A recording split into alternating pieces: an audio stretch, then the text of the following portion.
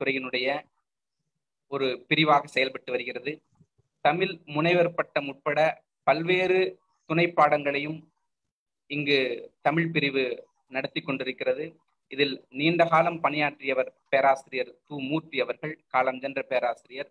அவரை இந்த நேரத்தில் நினைவு கூறுவது எங்கள் தமிழ் பிரிவினுடைய கடமையாக கருதுகிறோம்.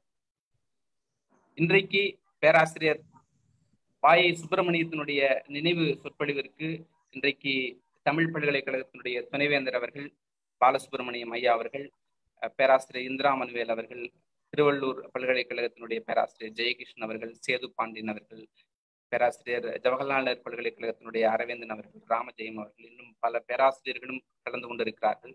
அவர்கள் அனைவரையும் பனாரஸ் பல்கலைக்கழகம், விஸ்வபாரதி போன்ற பல்கலைக்கழக பேராசிரியர்கள், மாணவர்கள், தஞ்சாவூர் தமிழ் பல்கலைக்கழகத்தினுடைய பேராசிரியர்களும் கலந்து கொண்டிருக்கிறார்கள். அனைவரையும் வரவேற்பதில் நவீன இந்திய மொழிகள் துறையினுடைய தமிழ் பிரிவு மகிழ்ச்சி கொள்கிறது. எங்கள் நவீன இந்திய மொழிகள் துறையினுடைய துறை தலைவர் பேராசிரியர் பஞ்சாபி மொழியினுடைய பேராசிரியர் தன்னுடைய வாழ்த்துக்களை தெரிவித்தார். அங்கு இருக்கக்கூடிய இயற்கை சூழலால் அவருடைய இணைய கலந்து கொள்ள முடியாத நிலையில், மேலும் பேராசிரியர் மலையாள பேராசிரியர் சதீஷன் அவர்கள், எங்களுடைய துறை சார்ந்த பேராசிரியர் அவர்களும் இதற்கு முழுமையான ஒத்துழைப்பு நல்க அவர்களுக்கும் இந்த நேரத்தில் வணக்கங்களை தெரிவித்துக் கொள்கிறோம். பேராசிரியர் வாயை சுப்பிரமணியம் அவர்கள் இந்திய சூழலில், இன்றைக்கு இருக்கக்கூடிய இந்திய சூழலில் அவர் அவசியம் இன்றைக்கு நினைவு கூறப்பட வேண்டியவர் என தமிழ் பிரிவு கருதுகிறது. அவருடைய பணிகளையும் பார்வையையும் கல்வி புலத்தில் பதிவு செய்யப்பட வேண்டியது இன்றைக்கு அவசியம் என்பதை தமிழ் பிரிவு உணர்ந்திருக்கிறது. அந்த வகையில் பேராசிரியர் வாயை சுப்பிரமணியத்தினுடைய முதல் நினைவு சொற்பொழிவை நவீன இந்திய மொழிகள் துறையினுடைய தமிழ் பிரிவு முன்னெடுத்திருக்கிறது. இன்றைக்கு அந்த நினைவு சொற்பொழிவை வழங்குவதற்கு பேராசிரியர் நாச்சிமுத்து அவர்கள் வந்திருக்கிறார்கள். அவருடன் பழகியவரும் படித்தவரும் பேராசிரியர் அவர்கள் நாச்சிமுத்து அவர்கள். அவருடைய வாயேசு அவர்களுடைய சிந்தனைகளை அடுத்த தலைமுறைக்கு கொண்டு செல்வதில் தொடர்ந்து முனைப்புடன் இருக்கக்கூடியவர். புகழ்பெற்ற ஜவஹர்லால் நேரு பல்கலைக்கழகம், கேரளா பல்கலைக்கழகம், கொலோன், ஜெர்மனியில் இருக்கக்கூடிய கொலோன் பல்கலைக்கழகம், பார்சா பல்கலைக்கழகத்தில் பேராசிரியராக வருகை தரு பேராசிரியராக பணியாற்றியவர். தொடர்ந்து ஆராய்ச்சி பணிகள் தொடர்ந்து இயங்கிக் கொண்டிருக்கிறார். அவர் மிகுந்த மருத்துவ ஓய்வு தேவைப்படக்கூடிய நிலையிலும் கூட இன்றைக்கு கலந்து கொள்வதற்கு ஒப்புதல் அளித்திருக்கிறார். அவரை நன்றியுடன் இந்த நேரத்திலே பேராசிரியர் வாயை சுப்பிரமணியம் அவர்களுடைய நினைவு சொற்பொழிவாற்றுவதற்கு அன்புடன் அழைக்கிறேன். தொடங்கலாமா பேச்சை? எல்லோருக்கும் வணக்கம். இந்த நிகழ்ச்சியை ஏற்பாடு செய்திருக்கக்கூடிய அலிகார் முஸ்லிம் பல்கலைக்கழக தமிழ் பிரிவினுடைய நண்பர் முனைவர் தமிழ்ச்செல்வன் அவர்கள் இந்த நிகழ்ச்சியை மிக சிறப்பாக ஏற்பாடு செய்திருக்கிறார். அவர் இந்த அலிகார் முஸ்லிம் பல்கலைக்கழகத்தினுடைய நிறுவனர், தமிழ் துறையில மிக நீண்ட காலம் பணியாற்றிய திரு மூர்த்தி ஐயா அவர்கள் எல்லாம் நினைவு கூர்ந்தார். இந்த நிகழ்ச்சி நிச்சயமாக ஒரு தமிழ்நாட்டுக்கு வெளியில பேராசிரியர் வாயை சுப்பிரமணியம் அவர்களுடைய பணியை நினைவு கூறுவதற்குரிய ஒரு நல்ல ஒரு தருணமாக இருக்கிறது. அவர் இறந்து 11 ஆண்டுகள் ஆகிவிட்டன. அவர் இருந்திருந்தால் இப்போது 94 வயது அடைந்திருப்பார். 83 84 வயதிலே அவர்கள் மறைந்தார்கள். அவரை நினைவு கூறுவது என்பது உண்மையிலே சொல்லப்போனால் ஒரு வகையில நம்ம தமிழ் புலமையை மீண்டும் மீட்டெடுப்பதற்குரிய ஒரு முயற்சியினுடைய ஒரு பகுதியாகவே நான் கருதுகிறேன். நிச்சயமாக நம்முடைய நண்பர் தமிழ்ச்செல்வனுடைய இந்த முயற்சி இது எல்லா இடங்களிலும் அது சென்று எதிரொலித்திருக்கிறது என்பதை இந்த உரையரங்கிற்கு வந்திருக்கக்கூடிய பல்வேறு இடங்களிலிருந்து தேர்ந்தெடுக்கக்கூடிய அறிஞர்கள், நண்பர்கள், மாணவர்கள் இவருடைய எண்ணிக்கை காட்டுகிறது. இன்னும் இது போன்ற நிகழ்ச்சிகளை அவர் ஏற்பாடு செய்ய வேண்டும். நிச்சயமாக தமிழ் பல்கலைக்கழக துணைவேந்தர் போன்றவர்கள்லாம் அந்தந்த இடங்கள்ல நிகழ்ச்சிகளை ஏற்பாடு செய்து கொண்டிருப்பார்கள் என நான் நினைக்கிறேன். கேரளத்திலும் அவர் உருவாக்கிய அந்த நிறுவனத்திலும் அந்த நிகழ்ச்சிகள் இருக்கக்கூடும். நிச்சயமாக அவர்கள் அவருடைய சமாதிக்கு சென்று மலர் வளையம் செய்வது போன்றதெல்லாம் செய்வார்கள். அவர்கள் அவருடைய நினைவிடம் நினைவிடத்தினுடைய படம் அடுத்தது இருக்கும், நீங்க பாத்தீங்கன்னா தெரியும். அவருடைய படத்துக்கு அடுத்ததாக 3வது ஸ்லைடு அதில் இருக்கிறது. அது ஒரு போட்டீங்களா? சரி சரி போடுங்க. அதுல நீங்க பார்க்கலாம் அவருடைய ஒரு ஒரு மந்திரியும் நம்ம புதுச்சேரி அண்மையில மறைந்த புதுச்சேரி ராமச்சந்திரன் அவர்கள், அவருடைய மலையாள மாணவர். கண்ணசராமாயணம் என்ற தலைப்பில் அவர் மிகப்பெரிய கவிஞர் மலையாளத்துல. அவர் பேராசிரியருடைய மாணவர், மலையாள மாணவர்களே முக்கியமானவர். மிக பேராசிரியர் வாய் சுப்பிரமணியம் அவர்கள் அளவற்ற அன்புடையவர். அவர் அவருடைய முயற்சியில தான் நாங்கள் முதல்ல அவருக்கு ஒரு சின்ன நினைவு இதெல்லாம் வெளியிட்டோம். அவர் இந்த படத்தை எடுத்து நீங்க பார்க்கலாம். எனவே பேராசிரியர் வாய் சுப்பிரமணியம் பற்றி பேசுறதுக்கு எனக்கு உள்ள உரிமை என்ன என்று சொன்னால், நான் அவருடைய நேரடி மாணவர் இல்லை. நேரடி மாணவர் என்று சொன்னால் நீங்க பதிவு செய்து இந்த வாரிசு மாணவர் மாதிரி ஒரு நிலை, அப்படி இல்லை. நான் அவரை ஏகலைவன்னு சொல்லிக்க மாட்டேன். ஏன்னா 40 வருஷம் அவரோட நான் நேரடி தொடர்பில் இருந்தோம்.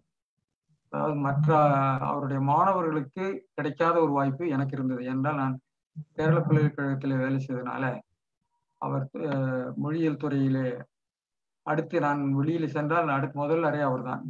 எனவே அவரை நான் வாரத்திற்கு ஒரு முறையாவது சந்திப்பது, அல்லது அவர் நிறுவனத்திலே சென்று சந்திப்பது, நிறுவனத்திலே அவரை வாரந்தோறும் ஏதாவது கடைசி வெள்ளிக்கிழமை மாதிரி நான் சென்று சந்திப்பது உண்டு. அவரை சந்திப்பதற்கென்று ஒரு குறிப்பிட்ட நேரம் உண்டு. 5 மணி 5:30க்கு போனால் அவரை சந்திக்க முடியும். அவரை சந்திப்பது என்பது நாம் தொய்ந்து போயிருக்கக்கூடிய நம்ம அந்த நீங்க இன்றைக்கு சொல்லுவதாக இருந்தால் அந்த ஒரு பேட்டரி, அந்த ஆற்றல் குறைந்து போகிற போது ஒரு உற்சாகப்படுத்திக் கொள்வதற்காக அவரை போய் சந்தித்து விட்டு வருவோம். அவரும் அதிகம் பேச மாட்டார், கொஞ்சம் தான் பேசுவார். ஆனால் அவ்வப்பொழுது வந்திருக்கக்கூடிய நூல்களை பற்றிய உரையாடல், ஆராய்ச்சிகளை பற்றிய சிறிய உரையாடல், அவ்வளவுதான். பிறகு அவரை பார்த்து விட்டு அவர் பாட்டுக்கு அவருடைய வேலைகளை செய்து கொண்டிருப்பார்.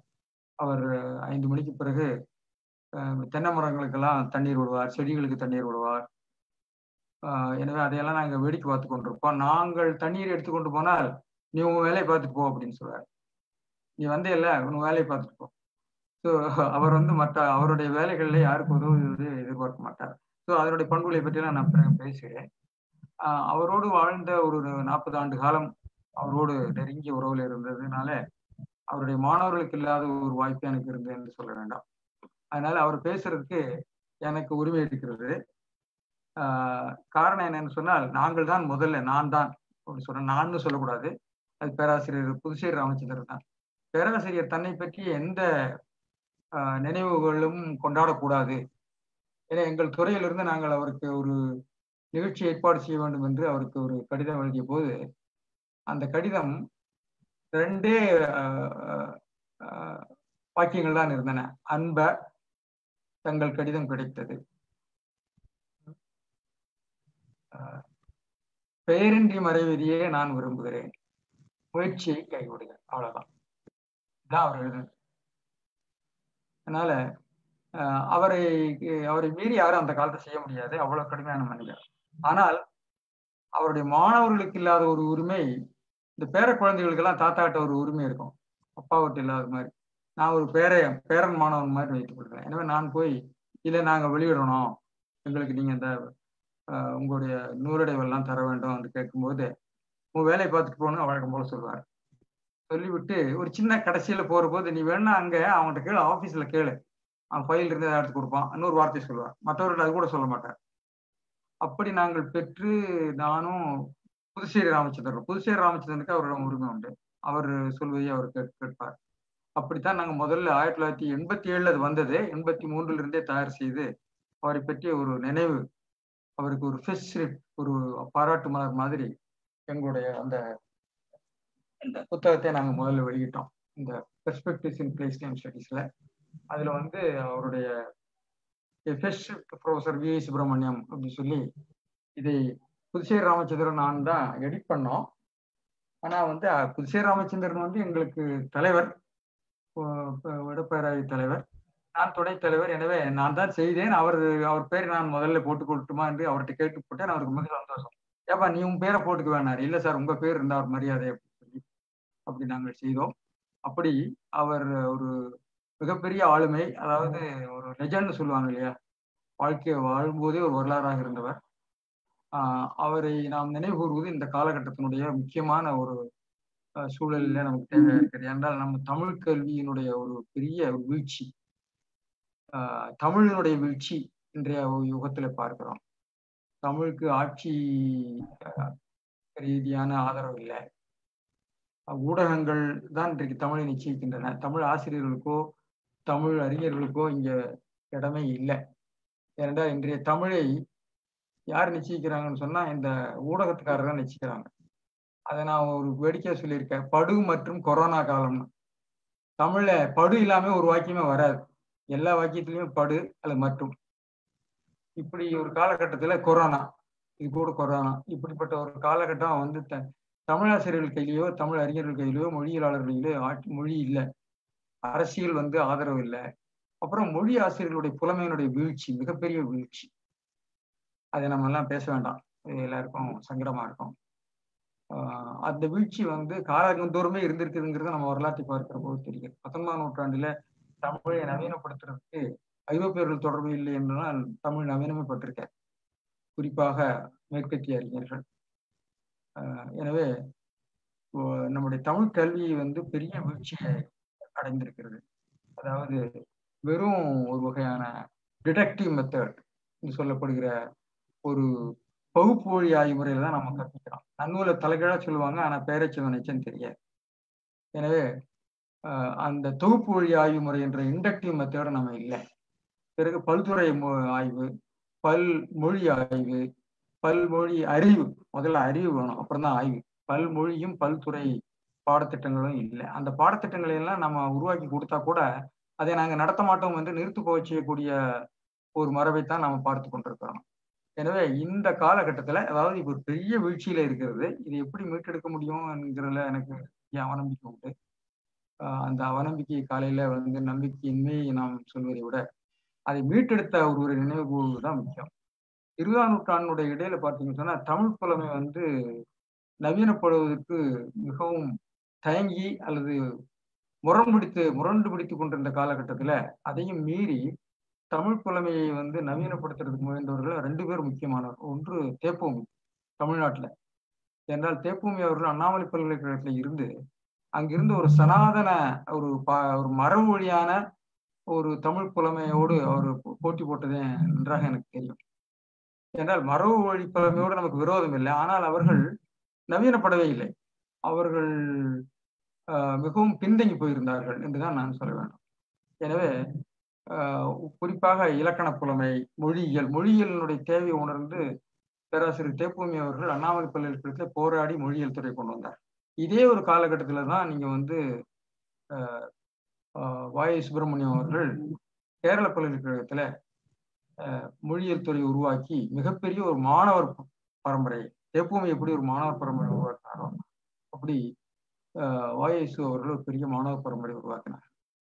எனவே இந்த 2 பேரும் உருவாக்கிய ஒரு மாணவர் பரம்பரை தான் 50களுக்கு பிறகு நம்முடைய தமிழ் புலமை மரபனுடைய குறிப்பாக நவீனப்படுத்துவதற்கு புலமை மரபை அவர் முயற்சித்தார். நீங்க நவீனப்படுத்துவதற்கு முயன்ற போது பாரம்பரிய முறையிலே, அதாவது மரபு வழியான தமிழ் புலமையிலே நல்ல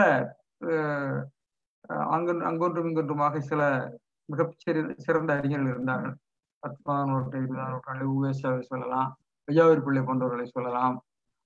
இன்னும் வந்து 20ஆம் நூற்றாண்டுல நம்முடைய துரைசாமி பிள்ளை போன்ற உரையாசிரியர்கள், நம்முடைய பெருமழை புலவர் பாலசுந்தரனார் போன்றவர்கள், சுந்தரமூர்த்தி போன்றவர். நான் வந்து தமிழ் புலமை மரபுல குறிப்பாக புலமை மரபை பற்றி தான் பேசுகிறேன். புனைவு மரபு பற்றி நான் பேசல. புனைவு வேற, அதுல கவிஞர்கள் மற்றவர்கள்லாம் இருக்கிறார்கள், அதை பற்றி நான் பேசல. இதுல வெள்ளைவாரனார், தண்டபாணி தீட்சிதர் போன்றவர்கள் அந்த தொகுப்பு மரபையெல்லாம் மீட்டெடுத்து அவர்களால் ஆனவற்றை செய்திருக்கிறார். இந்த பாரம்பரியத்துலதான் நீங்க பாத்தீங்கன்னா இதுக்கு இணையாக ஒரு பல்கலைக்கழகத்திலே ஒரு உலகளாவிய ஒரு அறிவை, ஏனென்றால் நம்முடைய தமிழ் அறிவு என்பது வெறும் தமிழை மட்டும் வைத்துக் கொண்டு ஆராய்ச்சி, எந்த மொழிக்குமே அது உள்ள சங்கடம் தான். சம்ஸ்கிருதம் படிச்சவர்கள் அப்படித்தான் தேங்கி போயிட்டாங்க. ஈவன் மேற்கத்திய நாடுகளில் பார்த்தீங்கன்னா ஒரு மொழியில விற்பனர்கள் அங்கே இல்லை. எல்லா ஒரு மொழி அறிஞர்கள்லாம் பல மொழி கற்றிருப்பார்கள். அதன் மூலமாகத்தான் அந்த மொழியை அவர்கள் ஆராய்ச்சி செய்வதோ அல்லது மேம்படுத்துவதற்கோ முயற்சி செய்வார்கள். எனவே இந்த சூழ்நிலையில இந்த இருவரும் 20ஆம் நூற்றாண்டுடைய பிற்பகுதியில மிகப்பெரிய ஆளுமைகளாக இருந்த தேப்போம்பி, வாயேசு. இவருடைய மாணாக்கர்கள் பின்னாடி வந்தவர்கள் எல்லாருமே. அரசியலிங்கம் ஆகட்டும், அரசியலிங்கம் விஜயசுடைய முதல் மாணவர். சாவி சுப்பிரமணியம் அல்லது மு சண்முகம் பிள்ளை அவர் தனி. சண்முகம் பிள்ளையினுடைய பங்கு ஒரு துணை பங்குன்னு நான் சொல்லலாம். பிறகு பின்னாடி வந்திருக்கக்கூடிய நிறைய அறிஞர் பெருமக்கள், ஏன்னா நான் பெரிய ஒரு பட்டியலை கொடுத்திருக்கிறேன். இந்த நம்பிக்கை வறட்சி இருந்த காலத்துல எப்படி ஒரு பெரிய ஒரு மாணவர் பரம்பரையை உருவாக்கி அதன் மூலமாக இலங்கையில வேலுப்பிள்ளை, இஸ்ரேல், அவருடைய வரிசையில பொற்கோ, அண்ணாமலை, அரங்கன், ராஜாராம், இப்ப கருணாகரன் சார், நம்ம பாலசுப்ரமணியம் சார், இப்படி வரிசையா வந்துகிட்டு இருக்கு. ஆனா இதுல பாத்தீங்கன்னா ஒரு மரபு ரொம்ப தொய்ந்து போய் கொண்டிருக்கிற மாதிரி ஒரு எண்ணம் இருக்கிறது. இதை பத்தி எல்லாம் நம்ம அதிகம் பேச வேண்டாம். அது பெரிய சங்கடத்தை உண்டாக்கும். சங்கடங்களை மூலமாக நாம பகையைத்தான் தேடிக்கொள்ள வேண்டாம். அதனால வேண்டாம். ஆனால் எப்படி அதை மீட்டெடுப்பதுங்கிறதா முக்கியம். அதனால வாயேசு அவருடைய வாழ்க்கையும் அவருடைய பணியும் நமக்கு ஒரு வகையான ஒரு வழிகாட்டக்கூடியதாக இருந்தால் அது பெரிய நன்மையை விளைவிக்கும் என்ற கருத்தில் தான் நான் இதெல்லாம் பேசுகிறேன். பேராசிரியர் வி சுப்பிரமணியத்தை பற்றி நாம இப்ப நேரடியா பேச தொடங்கிடலாம். என்னென்ன நேரம் போகிறது. வாயேசு நாகர்கோயில்ல பிறந்தார், வடசேரியில. ஒரு முக்கியமான ஒரு என்ன சொல்றது, ஒரு சிறந்த ஒரு நல்ல குடும்பம், ஒரு தலைமை சான்ற ஒரு பிரபுத்துவ குடும்பத்திலே தான் தோன்றியிருக்கிறார் அவர். அவர் திருமணம் செய்து கொண்டது திருவனந்தபுரத்திலே உள்ள ஒரு அரசருடைய திருவனந்தபுரம் அரசருடைய ஆட்சியிலே மிக உயர்ந்த பதவியிலே இருந்த ஒருவருடைய மகளைத்தான் அவர் திருமணம் செய்து கொண்டார். அங்கே அவர் வாழ்ந்த இடத்துக்கு பேரு குன்னும்புறம் என்று சொல்லுவாங்க. அது அவருடைய மாமனாருக்கு அரசர் கொடுத்த அந்த இடம், ஒரு குன்றுக்கு மேல உள்ள இடம். அதனால அவர் பிறந்ததும் ஒரு பெரிய குடும்பம், அவர் திருமணம் செய்து கொண்டதும் பெரிய குடும்பம். ஆனால் அவர் அடிப்படையிலே ஒரு ஒரு மனிதாபிமானி, ஒரு எளிமையான மனிதர், அது வேற. அவர் அடிப்படையில தொடக்க கல்விக்கு பிறகு நெல்லையிலே சென்று தத்துவ கல்வி பயின்று, அண்ணாமலை பல்கலைக்கழகத்தில் சென்று கல்வி பயின்று, பிறகு அவர்கள் அனைத்து இந்திய வானொலி நிலையத்திலே பணியாற்றி அந்த காலகட்டத்திலே பேராசிரியர் வையாவிற்பிள்ளை அவர்கள் 1944 கேரளாவில் திருவாங்கூர் பல்கலைக்கழகம் என்று இருந்தது, திருவனந்தபுரத்துல. அந்த பல்கலைக்கழகத்துல ஒரு தமிழ் இருக்கையை வள்ளல் அழகப்ப செட்டியாருடைய 1,00,001 ரூபா நன்கொடையில உருவானது. அந்த இருக்கைக்கு முதலாக பேராசிரியராக மு ராகவேங்கார் வந்தார்கள். அவர்கள் அந்த கேரளாவினுடைய, அதாவது சேரவேந்தர் செய்யுட்கோவை முதலிய நூல்களை, some aspects of Kerala and Tamil literature போன்றவற்றையெல்லாம் அவர்கள் வெளியிட்டார். அந்த காலகட்டத்தில் அதற்கு அடுத்ததாக பேராசிரியர் வையாவிற்பிள்ளை அவர்கள் சென்னை பல்கலைக்கழகத்திலிருந்து தன்னுடைய தமிழ் பேரகராதி பணி முடிந்து ஆராய்ச்சி தலைவராக இருந்து ஓய்வு பெற்று திருவனந்தபுரத்துக்கு அவருடைய மாமனார் ஊர் அங்க இருந்தபோது அவரை அதுக்கு பொறுப்பேற்க சொன்னார்கள்.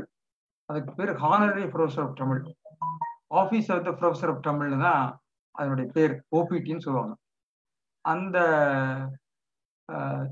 பணியிலே பேராசிரியர் வையாவிற்பிள்ளை அவர்கள் இருந்து அவர் அங்க என்ன செய்தார்னு சொன்னார், நம்முடைய தமிழ் அகராதி பணி என்பது ஒரு தொடக்கம்தான், அதை வரலாற்று முறையிலே அதை இன்னும் விரிவாக்க வேண்டும். எனவே சங்க இலக்கியத்தை முதல்ல தொடக்க கால இலக்கியமா சங்க இலக்கியத்தை முழுமையும் சொல்லடைவு செய்து அதுக்கு இலக்கணங்கள் எழுதுகிற முயற்சியில அவர்கள் ஈடுபட்டார். அவர்கள் இருந்த காலத்துலதான் பேராசிரியர் வாய் சுப்பிரமணியம் அவரிடம் ஆய்வு உதவியாளராக போய் சேர்கிறார். சேர்கிற போது அது அவருடைய உறவினரான சொந்த மருமகன் என்று சொல்லக்கூடிய பேராசிரியர் இளையபெருமாள் போன்றவர்கள் எல்லாம் கூட அந்த பதவிக்கு எடுக்காமல் வாய் சுப்பிரமணியை தான் அந்த பதவிக்கு அவர் நியமித்தார்கள். அவருடைய ஆற்றலை கருத்தில் கொண்டு அதுக்கெல்லாம் பெரிய கதைகள் இருக்கு, அதெல்லாம் சொல்லிட்டு இருந்தா நம்ம விஷயங்கள் இங்க போய்விடும். அதற்கு பிறகு வாய் சுப்பிரமணியம் இந்தியானா பல்கலைக்கழகத்துல அந்த காலத்துல ராக்ஃபெல்லர் ஃபவுண்டேஷன் ஒவ்வொரு மாநிலத்திலிருந்து மிகச்சிறந்த நல்ல ஒரு ப்ராமிசிங் யூத் என்று சொல்லப்படுகிற மிக சிறந்த இளைஞர்களை தேர்ந்தெடுத்து அமெரிக்காவுக்கு அனுப்பி மொழியியல் படிக்க அனுப்பினார். அதுல தமிழுக்கு வாயு சுப்பிரமணியம் அவர்களை தேர்ந்தெடுத்தார்கள். கன்னடத்துக்கு ஹாமா நாயக் போனாரு. இப்படி ஒவ்வொருத்தரும் ஒவ்வொரு மாநிலங்களிலிருந்து முக்கியமானவர்கள் எல்லாம் போனார்.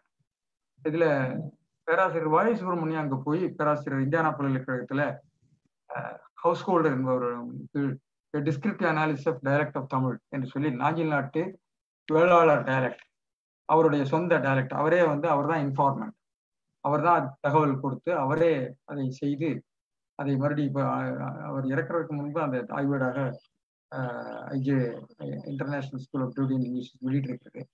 அதை 1958 அவர்கள் ஆய்வேடு சமர்ப்பித்து விட்டு திரும்பி வந்தார்கள். திரும்பி புதிதாக கற்ற அந்த வையாரிப்பள்ளி அவர்களுடைய குறிக்கோள், அதை நிறைவேற்றுவதற்குரிய மொழியியல் புலமை, இதோடு திரும்பி வந்த ஒரு இளைஞரான வாயு சுப்பிரமணியம் அவர்கள் இளைஞர்களை பயிற்சி செய்வதற்காக தமிழ்நாட்டிலிருந்து அந்த அப்பொழுது தமிழ்துறைக்கு பேர் மாறிவிட்டது. அந்த தமிழ்துறையில அவருக்கு 300 ரூபாய் சம்பளம். அந்த காலத்தில் 300 ரூபாய்ங்கிறது பெரிய சம்பளம். ராகவேங்கர் இருந்தபோது அவருக்கு அறைய தனியாக கிடையாது. அந்த அந்த காரிடர் என்று சொல்லப்படுகிற அந்த வாராந்தாவில் அவருக்கு ஒரு சேரையும் ஒரு டேபிளையும் ஒரு பியூன் எடுத்து போடுவான். அவர் அங்கிருந்து வேலை செய்வார். ஆனா வையாரிப்புள்ள வந்தபோது அவருக்குரிய அந்த அந்தஸ்துக்குரிய ஒரு தனி அறை, தனி இதெல்லாம் கிடைச்சிது. வி சுப்பிரமணியம் வந்ததுக்கு பிறகு அது ஒரு துறையாக மாற்ற வேண்டும் என்று அதாவது டிபார்ட்மெண்ட் ஆஃப் தமிழ் ரிசர்ச் அப்படின்னு மாத்தினார். மாற்றி அதுல அவர் ஆராய்ச்சி மாணவர்களை நிறைய எடுத்தார். தமிழ்நாட்டிலிருந்து நிறைய மாணவர்கள் வந்தாங்க. அதுல நிறைய பேர் சொல்லலாம். வேலவன் என்ற ஒருத்தர், ராமசுந்தரம், தாமோதரன், அப்புறம் பாரா சுப்பிரமணியம், பன்னீர்செல்வம் என்று சொல்லி ஒரு வரிசையா ஒரு பெரிய காமாட்சிநாதன் கொண்டு ஒரு பெரிய இளைஞர்கள், நல்ல அதாவது தமிழ்நாட்டில் இருக்கக்கூடிய கல்வியினுடைய போதாமைகள் மேல ஆராய்ச்சிகளை புதிய மொழியியல் முறையில கற்றுக்கொள்ள வேண்டும் என்ற ஆர்வமுடையவர்கள் அங்க போனாங்க. அவர்களை எல்லாம் சிற்பி போல செதுக்கி உருவாக்கினார். அது பெரிய கதை. ஏன்னா நான் அவருடைய நிறுவன உருவாக்கத்தை சொல்றேன். அப்புறம் அந்த professor of Tamil research, department of Tamil research இருந்தது. டிபார்ட்மெண்ட் தமிழ் என்று உருவாக்கி 1962 எம்ஏ தொடங்கினார்கள். அப்போ பிஹெச்டி நடந்து கொண்டிருந்தது. அப்போ புதிய ஆசிரியர்களை நியமித்தார்கள். பேராசிரியர் இளையவருமாள் போன்றவர்கள்லாம் வந்தாங்க. சாவி சுப்பிரமணியம் வந்தாங்க.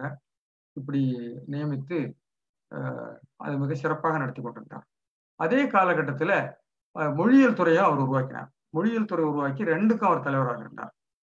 இருந்தபோது 67 தான் அந்த தமிழ்துறையையும் மொழியியல் துறையை 2ஆக பிரித்து நான் மொழியியல் துறைக்கு போய்விடுகிறேன், தமிழ்துறையை இங்க இருக்கக்கூடிய சாவி சுப்பிரமணியம் பொறுப்புல விட்டு விடுகிறேன்னு சொல்லி அவர்கள் அது வெளியேறினார்கள். அது வெளியேறதுக்கெல்லாம் ஒரு பின்புலம் எல்லாம் உண்டு. அதையெல்லாம் நம்ம சொல்ல வேண்டாம். அது ஒரு தகுதி அடிப்படையில் இன்றைக்கெல்லாம் அதை நினைச்சே பார்க்க முடியாது. ஒரு தகுதி வாய்ந்த ஒருவரை நியமிப்பதற்கு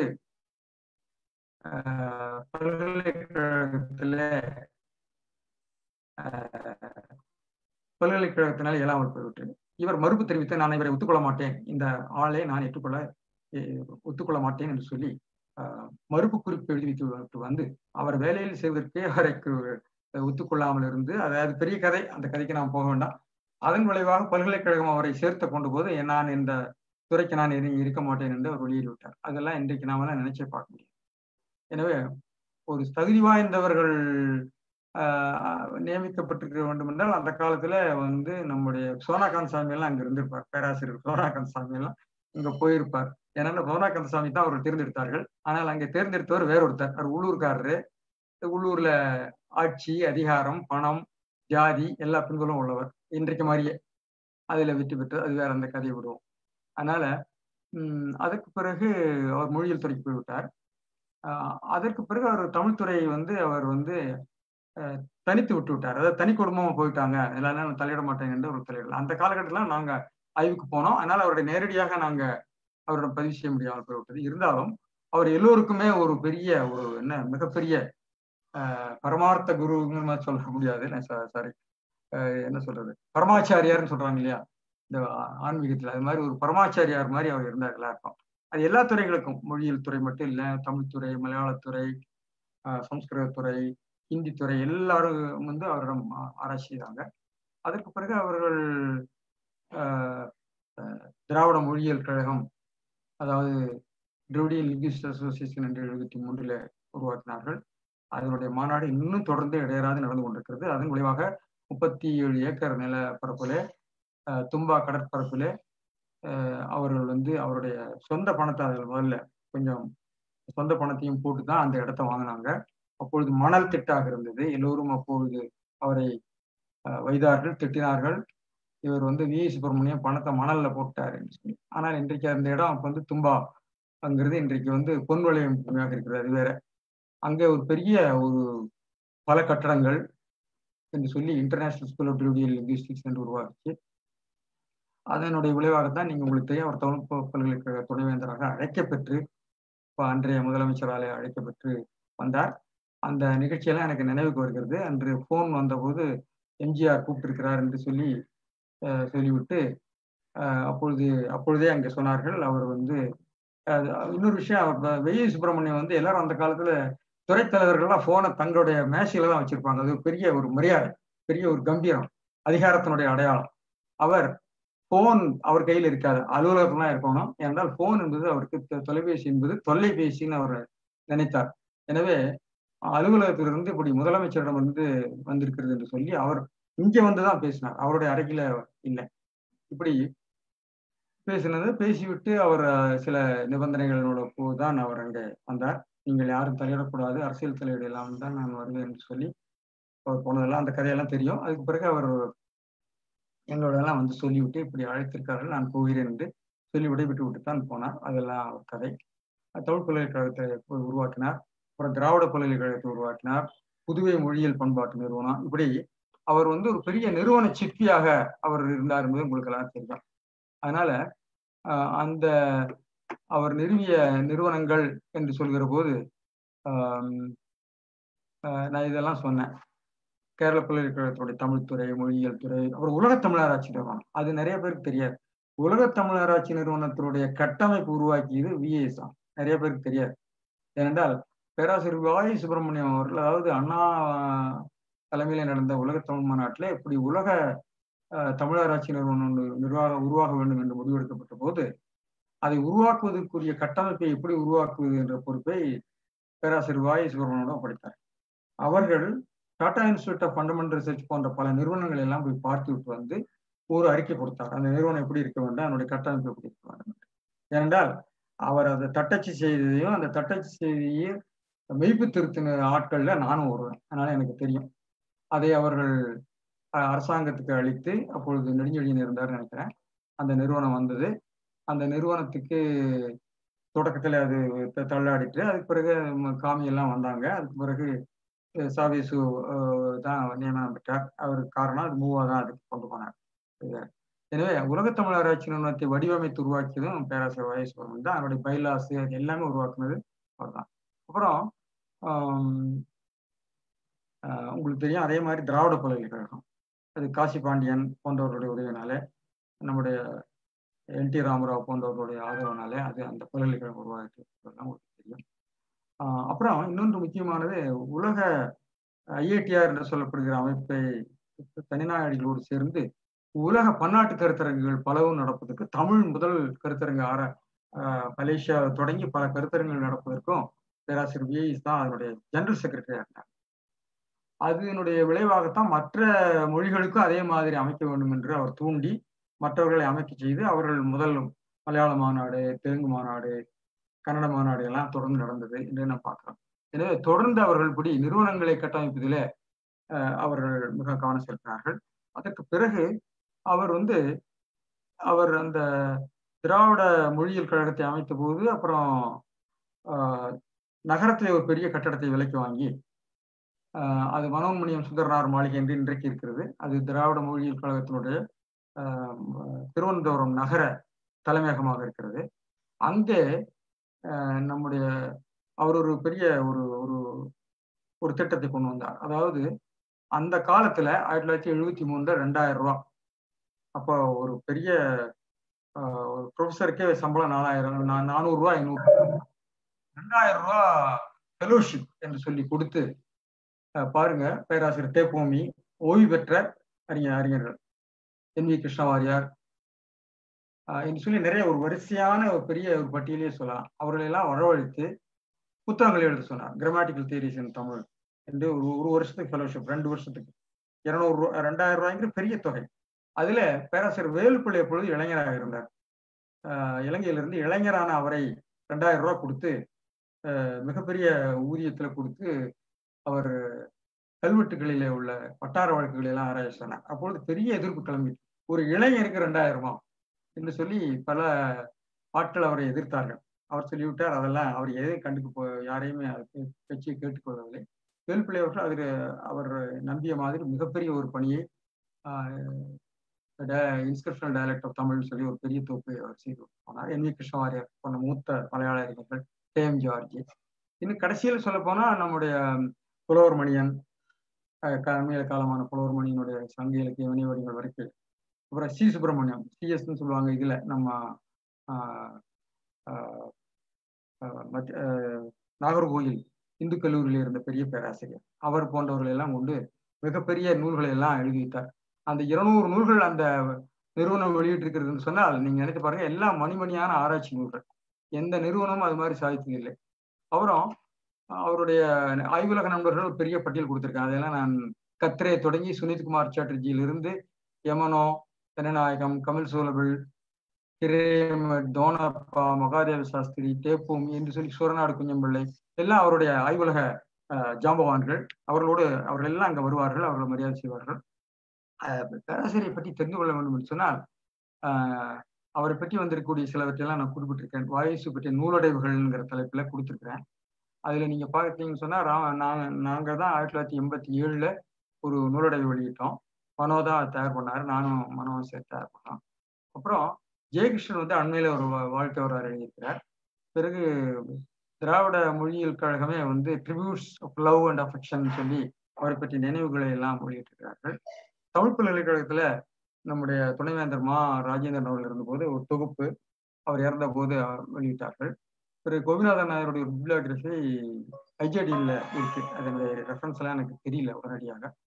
அப்புறம் முக்கியமா சொல்ல வேண்டியது காகித மனிதர்கள் என்று பிரபஞ்சனுடைய ஒரு வளாக நாவல், ஒரு கேம்பஸ் நாவல், எல்லாருக்கும் நீங்க தெரிந்து கொள்ள வேணும். அதாவது ஒரு தமிழ் கேம்பஸ் நாவல்னு சொன்னாலே ஆங்கிலத்தில் டேவிட் லாட் போன்றவர்கள் இருப்பாங்க, சிறிய மனிதர்கள் சிறிய உலகம்லாம். அதுல இந்த பல்கலைக்கழக வளாகங்கள்ல நடக்கக்கூடிய ஆசிரியர் மாணவர்களுக்கு இடையில் இருக்கக்கூடிய அந்த ஊழல்கள், அவருடைய பாலியல் வக்கரங்கள், அந்த இலக்கிய திருட்டுக்கள், இவற்றையெல்லாம் அம்பலப்படுத்துகிறதாக இருக்கும். அது பெரும்பாலும் ஒரு மாதிரி ஒரு கேரக்டர் மாதிரி இருக்கும். டேவிட் லாட் எழுதியிருக்காரு, இன்னும் மற்றவர்கள்லாம் எழுதியிருக்காங்க. இப்ப அண்மையில நம்ம MA சுசிலா கூட அது அந்த மாதிரி ஒரு படைப்பை வெளியிட இருக்கிறார்கள். அவர்கள் வெளியிட்டு விட்டார்கள் என்று நினைக்கிறேன், தெரியல. இப்படி வந்திருக்கிறது. அந்த அதுல மிக அருமையாக வி சுப்பிரமணியம் வில்லன் கிடையாது. அதுல நிறைய கேம்பஸ் நாவல டீச்சர்ஸ் எல்லாம் வில்லனா இருப்பாங்க, வில்லனாகவும் ரொம்ப மோசமான ஆட்களா இருப்பாங்க. இங்க ஒரு அமானுஷ மனுஷனாக அவர் காட்டுறதுக்கு முயற்சி பண்ணியிருக்காரு. ஆனா அது முழுமையா காட்டல. அதாவது காகித மனிதர்கள்ல பிரபஞ்சனுடைய முயற்சி சிறந்தது என்று சொன்னாலும் கூட பேராசிரியர் வாயு சுப்பிரமணியத்தினுடைய முழு ஆளுமையும் வெளிக்கொணரவில்லை என்பதுதான் என்னுடைய கருத்தும் பேராசிரியர் குளோரியாஸ் கருத்தும். அவருக்கு அது தெரியாது. அந்த நாவல் நம்முடைய பேராசிரியர் ராமசுந்தரம் தான் என்கிட்ட சொன்னாரு. அதை நான் வாங்கி கொண்டு போய் ஐயா கிட்ட கொடுத்தேன். அவர் கொண்டு போய் நான் முதல்ல என் மனைவியிடம் கொடுக்குறேன்ப்பா அப்படின்னு சொல்லி கொடுத்து அவர் படித்து அவளுக்கு ரொம்ப சந்தோஷம் அப்படின்னு சொன்னார் என்கிட்ட. அவ்வளவுதான் சொன்னார். அவள் படிச்சுட்டா, ரொம்ப சந்தோஷம்னு சொன்னா அப்படின்னு சொல்லி. இப்படி அவரை பற்றி நீங்க தெரிந்து கொள்வதற்கு அவர் இப்படி வாழும்போதே வரலாறுன்னு நான் சொன்னதுக்கு அது ஒரு லெஜண்ட்னு சொல்றாங்க இல்லையா, அவர் அதை எழுதியிருக்காரு. அதையும் நீங்க பாருங்க. இளைஞர்களை தெரிந்து கொள்றதுக்காக சொல்றேன். இந்த காகித மனிதர்கள் மறுபதிப்பு வந்திருக்கான்னு எனக்கு தெரியல. பிறகு இவரை மொத்தமா நாங்க அவரை பற்றி சொல்வதாக இருந்தால், ஒரு இலக்கணம், இந்த மொழியியல் போன்ற கல்வித்துறைகளை எல்லாம் வளர்த்தெடுத்த நம்ம பாணினி, தொல்காப்பியர் மரபுல வந்தார். ஒவ்வொரு மொழியிலே ஒருத்தர் சொல்லலாம். கேசிராஜா கன்னடத்துல, நன்னையர், கேரள பாண்டி, இவர்கள் பேர்ல எல்லாம் ஒரு கட்டணம் இருக்கிறது.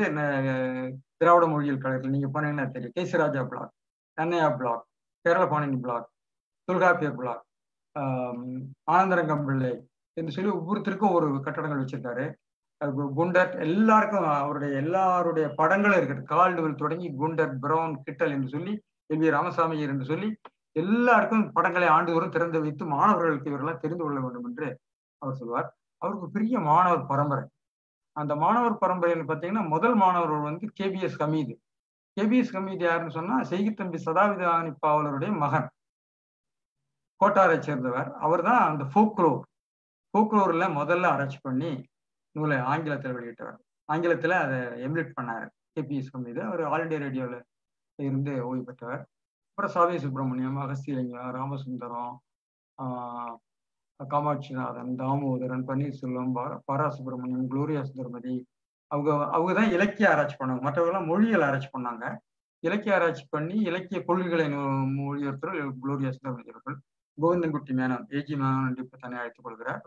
அப்புறம் இளவரசு, இரா இளவரசு, புதுச்சேரி ராமச்சந்திரன், பணிக்கர், ராமா, அப்புறம் வந்து பரமேஸ்வரன், ஹிந்தி பேராசிரியர். துளசிராஜ ராமாயணத்தை முதல்ல இண்டெக்ஸ் பண்ணி கிராமர் எழுதிட்டார். அது நம்முடைய பாலசுப்ரமணியம், பேராசிரியர் பாலசுப்ரமணியம் அவர்கள் இப்போ தொல்காப்பியத்தை நானும் அவர் சேர்ந்து இந்தியில மொழிபெயர்த்திருக்கிறார். அவருடைய தம்பி இளவர், அவர் தான் அது வந்து துளசி ராமாயணத்தை முழுமையும் இண்டெக்ஸ் பண்ணி இலக்கணம் எழுதினாரு. இப்படி வாயு சுப்பிரமணியம் வந்து எல்லா மொழி மாணவர்களுக்கும் ஆசிரியராக இருந்திருக்கார். அதனால அவரை வந்து நீங்க அந்த பெரிய மரபுல ஒரு பாணினிய மரபு, தொல்காப்பியர், அகஸ்தியர் போல ஒரு மாணவர் பட்டாளத்தை உருவாக்கிய ஒரு பெரிய ஒரு ஆசிரியர் என்று நாம் சொல்ல வேண்டாம். அவர்கள் அதே மாதிரி பார்த்தீங்கன்னா அவருடைய மாணவர்களைத்தான் வெளிநாட்டு தமிழறிஞர்கள்லாம் எங்களுக்கு அனுப்புங்கள், எங்களுக்கு ஏன்றால் நீங்கள் சரியான முறையில் அவர்களை பயிற்சி வைத்திருக்கிறீர்கள், மொழியியல், இலக்கியம் போன்ற துறைகளில் ஆங்கில மொழி புலமை போன்றவை இருக்குன்னு என்று சொல்லி அந்த காலத்தில் தமிழ் பணியாற்ற வெளிநாடு சென்ற மாணவர்கள்லாம் அவருடைய மாணவர்களாக இருந்தாலும் நாம் பார்க்கிறோம். அவர்கள்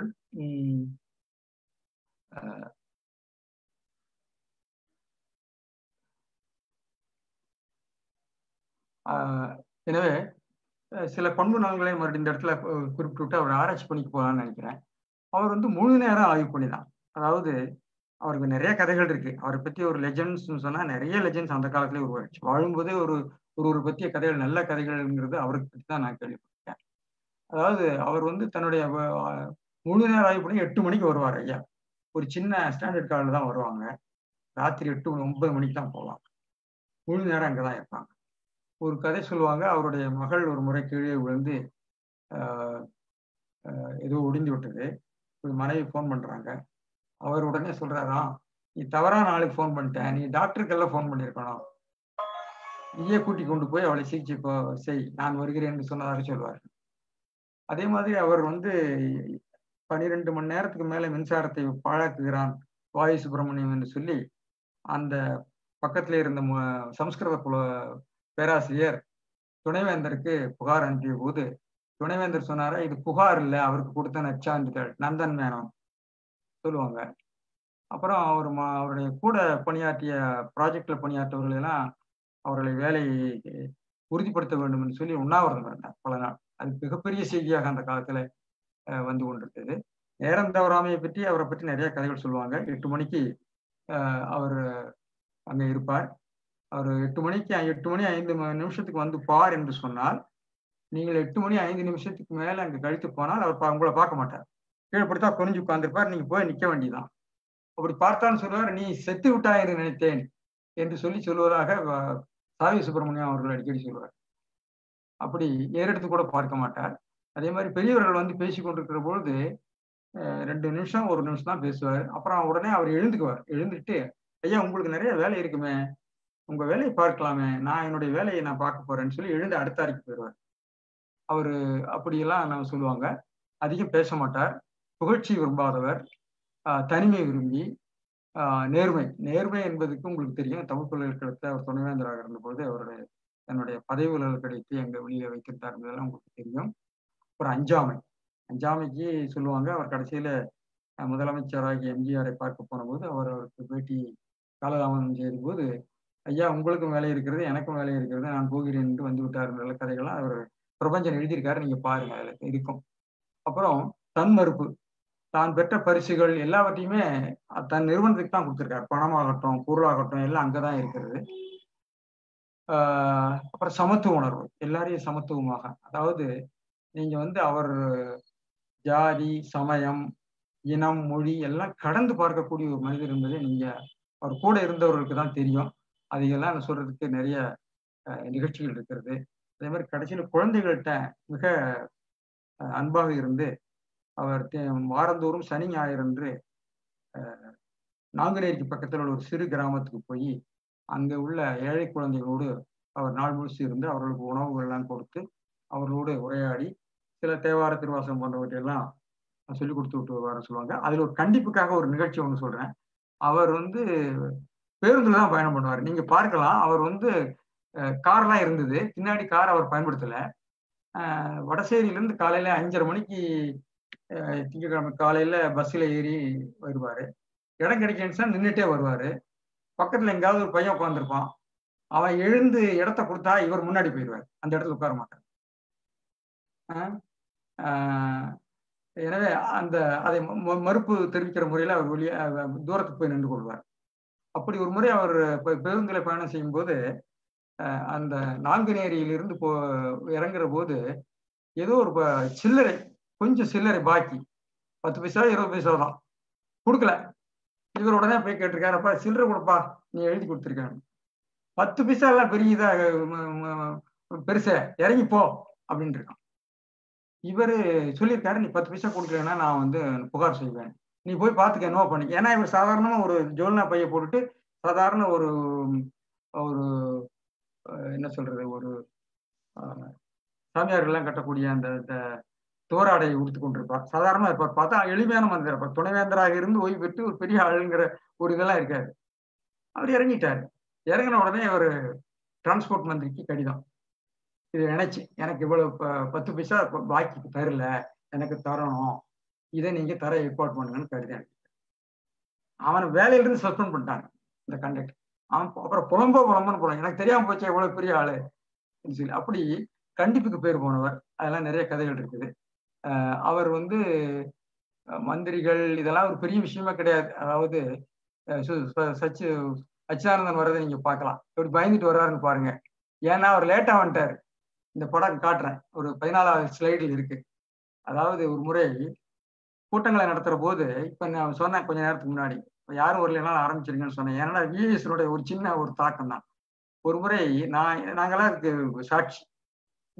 அச்சுதானந்தன் முதலமைச்சர் வரணும், 10 மணி ஆயிடுச்சு, வரல. அவர் வந்து கொண்டிருக்கிறாருன்னு தகவல் சொல்றாங்க. இவர் சொல்லிட்டாரு, அச்சுதானந்தனுக்கு நிறைய வேலை இருக்கும், அவர் மெல்ல வரட்டும், நாம நம்ம வேலையை பார்ப்போம், 10 மணிக்கு ஆரம்பிச்சிருங்க. ஆரம்பிச்சாச்சு, நிகழ்ச்சி நடந்துட்டு இருக்கு. அச்சுதானந்தன் வர்றாரு. வரும்போது இறங்குற போது அவர் சொல்றாரு, ஐயோ அதிகம் தேசியத்தில் இருக்கும், அதே அவர் ரொம்ப கோபத்துல இருப்பாரு, நம்ம சுப்பிரமணியம் ரொம்ப கண்டிப்பான ஆளாச்சு என்று சொல்லி இறங்குறாரு. விஎஸ் போய் கூட்டிட்டு வர்றாரு. அந்த நிகழ்ச்சி அதுதான் நான் போட்டிருக்காரு, நம்ம ஜெயகிருஷ்ணன் போட்டிருக்காரு. அந்த நிகழ்ச்சியை பயந்துகிட்ட பம்மிட்டு வர ஒரு மாணவனை போல, ஐயோ லேட்டா போச்சு அப்படின்னு சொல்லி மேடையில் அவர் ரொம்ப மன்னிப்பு கேட்டுக்கொண்டார். இவர் போய் அதை கண்டுக்கவில்லை. எனவே பெரிய அமைச்சர் நம்ம ஊர்லன்னு எப்படி இருப்பாங்க உங்களுக்கு தெரியும். அந்த இது மாதிரி எந்த மந்திரிகளுமே அங்க கேரளாவில் அவரை கண்டு பயந்துக்குவாங்க. அச்சுத மேனன் போன்றவர்கள்லாம் அவருடைய மிக பெரிய நண்பர். எல்லா முதலமைச்சர்களுமே அவர் மிகுந்த அன்பு வைத்திருப்பார்கள். நம்முடைய தமிழ்நாட்டிலும் நம்முடைய கலைஞர், அன்பழகன், நெடுஞ்செழியன், அன்பழகனுக்கு நெடுஞ்செழியன் அவருடைய வகுப்பு தோழர்கள். அதனால கலைஞர் அவருடைய மரியாதை எல்லாம் வச்சிருந்தாருன்னா உங்களுக்கு தெரியும். அன்பழகன் படம் இதுல இருக்கு, நீங்க பாருங்க. இப்படி விஷயங்களுக்கு நாம் வர வேண்டாம், நேரம் ஆகி கொண்டிருக்கிறது. அவர் முதல்ல அமெரிக்காவுக்கு சென்றதை பற்றி நான் சொன்னேன். அதாவது ராக்ஃபெல்லர் ஃபவுண்டேஷன்ல போய் படித்து விட்டு வந்தது. அப்புறம் ஜப்பான்ல ஒரு ஃபெலோஷிப் கொடுத்தாங்க.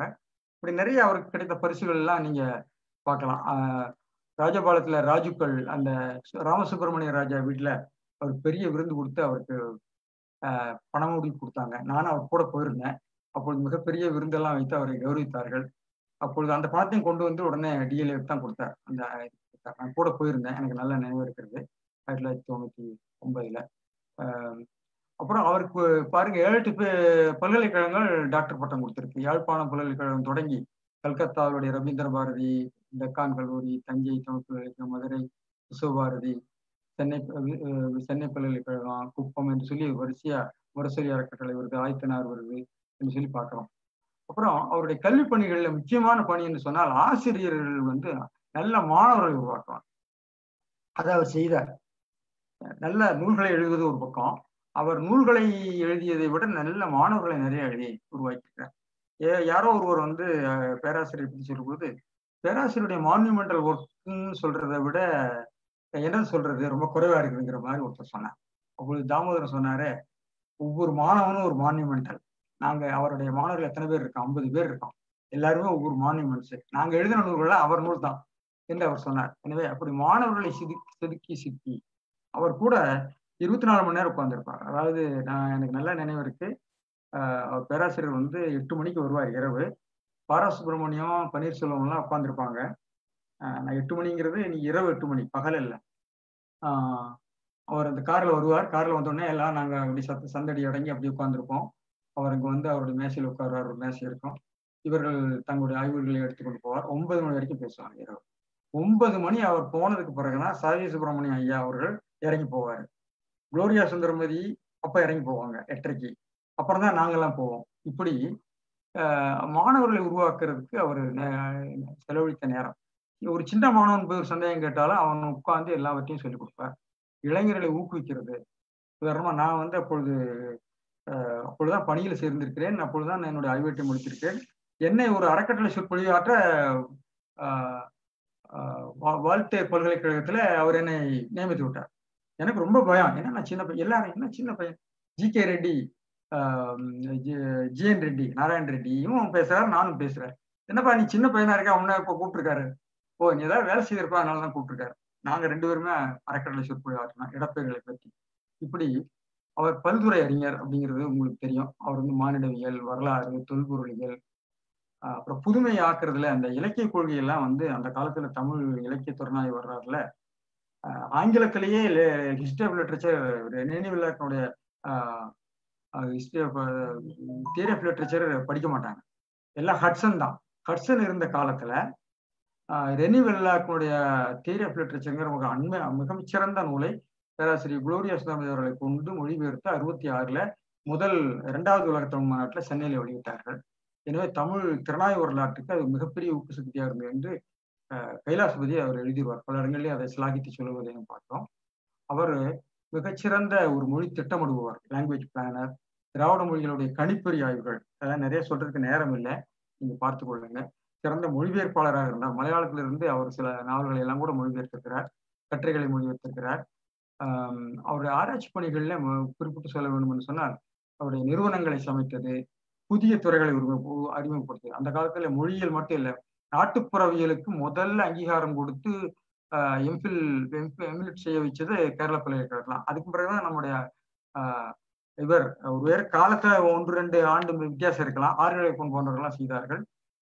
அதே மாதிரி சங்க இலக்கியத்தை வந்து சொல்லுடைகள் செய்து இலக்கணங்களை எழுத வேண்டும் என்று திட்டமிட்டு அதுக்கு ஒரு சங்கம் concordance project, historical grammar of சங்கம் லாங்குவேஜ்ங்கிறத அவர் நீண்ட காலம் நடத்தி கொண்டு அதன் வழியாகத்தான் ஒரு குறு ஆய்வுகளாக அவருடைய ஆய்வு மாணவர்களை கொண்டு ஒவ்வொருவரையும் இண்டெக்ஸ் பண்ண சொல்லி இலக்கணங்களை எல்லாம் எழுதினார். அவர் தானாக முதல்ல வெளியிட்டது அந்த இண்டெக்ஸ புறநானூறு என்ற, உங்களுக்கு தெரியும், அதான் முதல்ல அச்சில வந்து மிகப்பெரிய சங்க இலக்கிய சொல்லடிகள் சொல்ல வேண்டும்.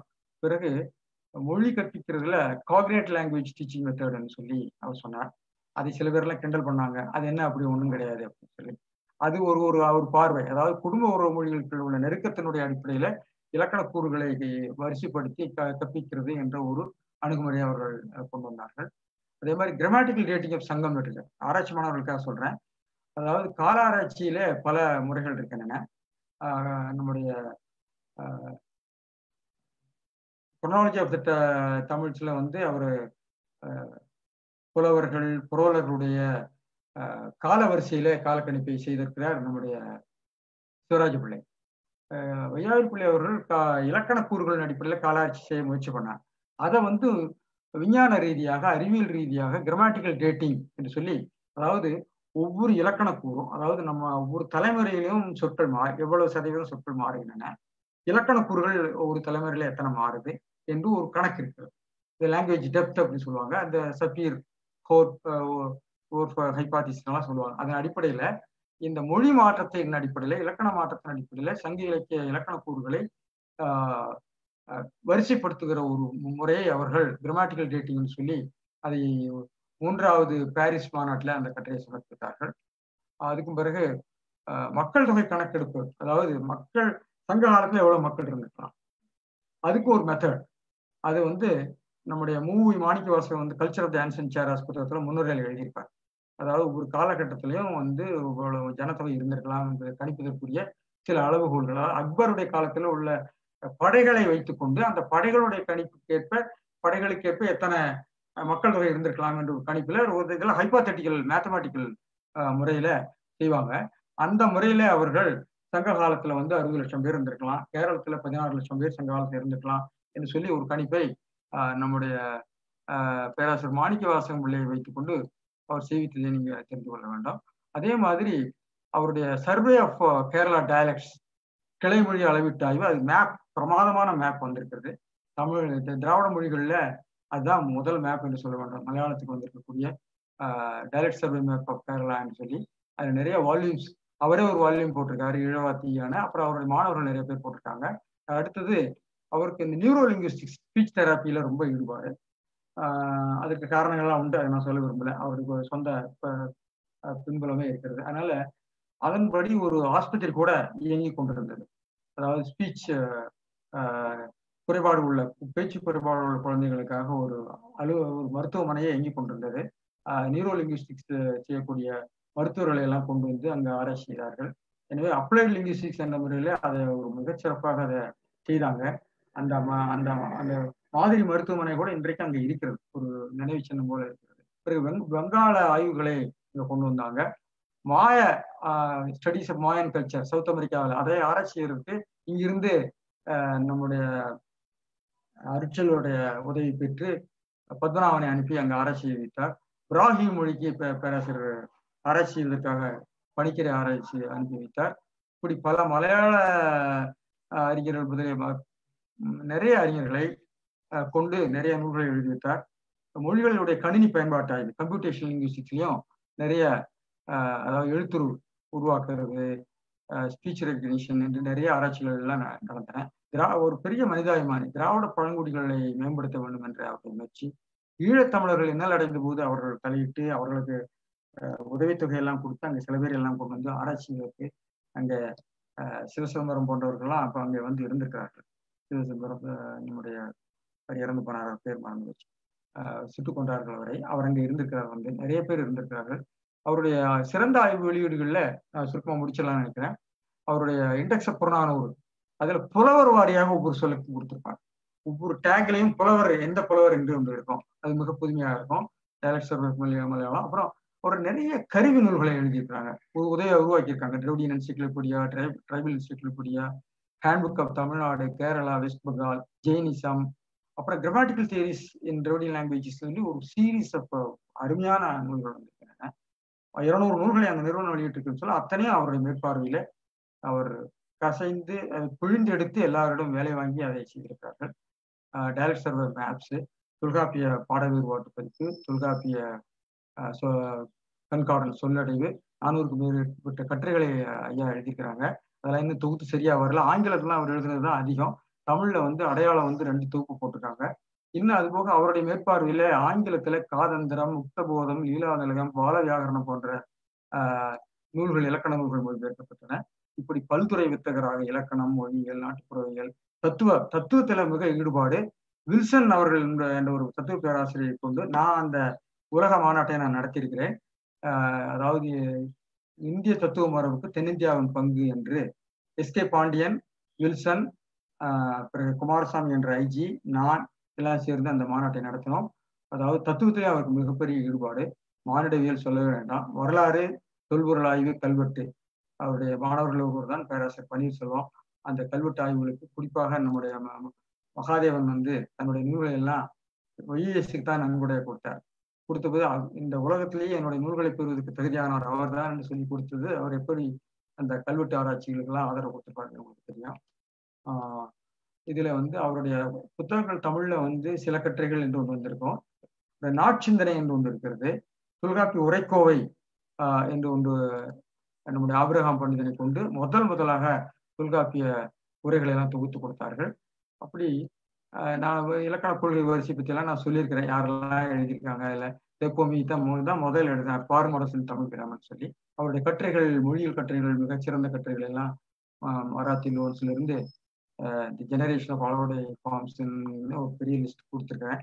அவருடைய பட்டியலெல்லாம் ஜெயகிருஷ்ணன் வந்து தொகுத்து நாங்கள் கொடுத்ததை அப்டேட் பண்ணி பின்னாடி அவருடைய வாழ்க்கை வரலாறுல கொடுத்துருக்கிறேன். மொத்தமாக சொல்ல போனால் அவருடைய பங்களிப்புன்னு சொன்னால் ஒரு ஆய்வு மாணவர் பரம்பரை உருவாக்கியது. அவர் தனிநாக அடிகளாரோடு இணைந்து உலகத்தமிழ் ஆராய்ச்சி கழகத்தில் பன்னாட்டு கருத்தரங்களை நடத்தியது. திராவிட மொழிகளுடைய ஒரு ஒருங்கிணைப்பும் திராவிட பல்கலைக்கழகமாக மலர்ந்தது அவருடைய பணி. திராவிட மொழிகளுடைய வளர்ச்சிக்கு அவர் ஆற்றிய பணி, இலக்கிய திறனாய்வுக்கு வளர்ச்சி, தொல்பொருள் ஆய்வு வளர்ச்சி, திராவிட ஒப்பியல், பிறகு ஆய்வு நூல்கள் IJDL DLNUs எல்லாம் தொடர்ந்து இன்று வந்து கொண்டிருக்கின்றன. அப்புறம் கருவி நூல்களை உருவாக்கியது. இப்படி அவருடைய வாழ்க்கை முழுமையுமே மிகச்சிறந்த ஒரு ஒரு ஒரு இலட்சிய வாழ்க்கையாக இருந்தது.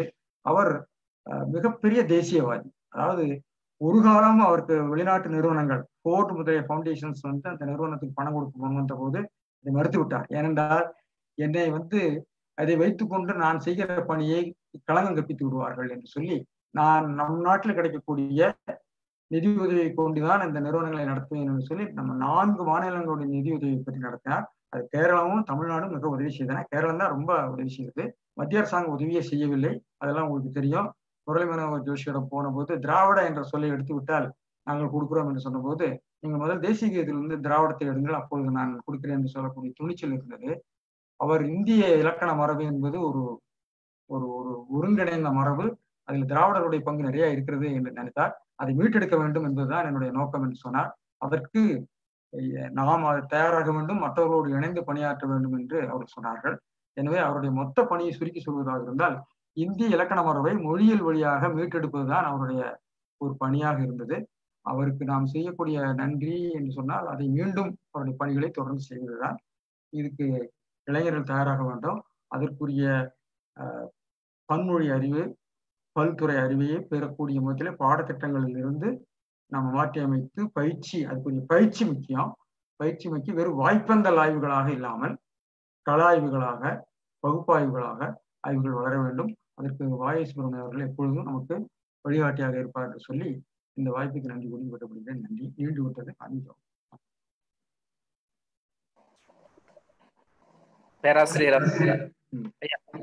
பேராசிரியர் அவர்களுக்கு நன்றி.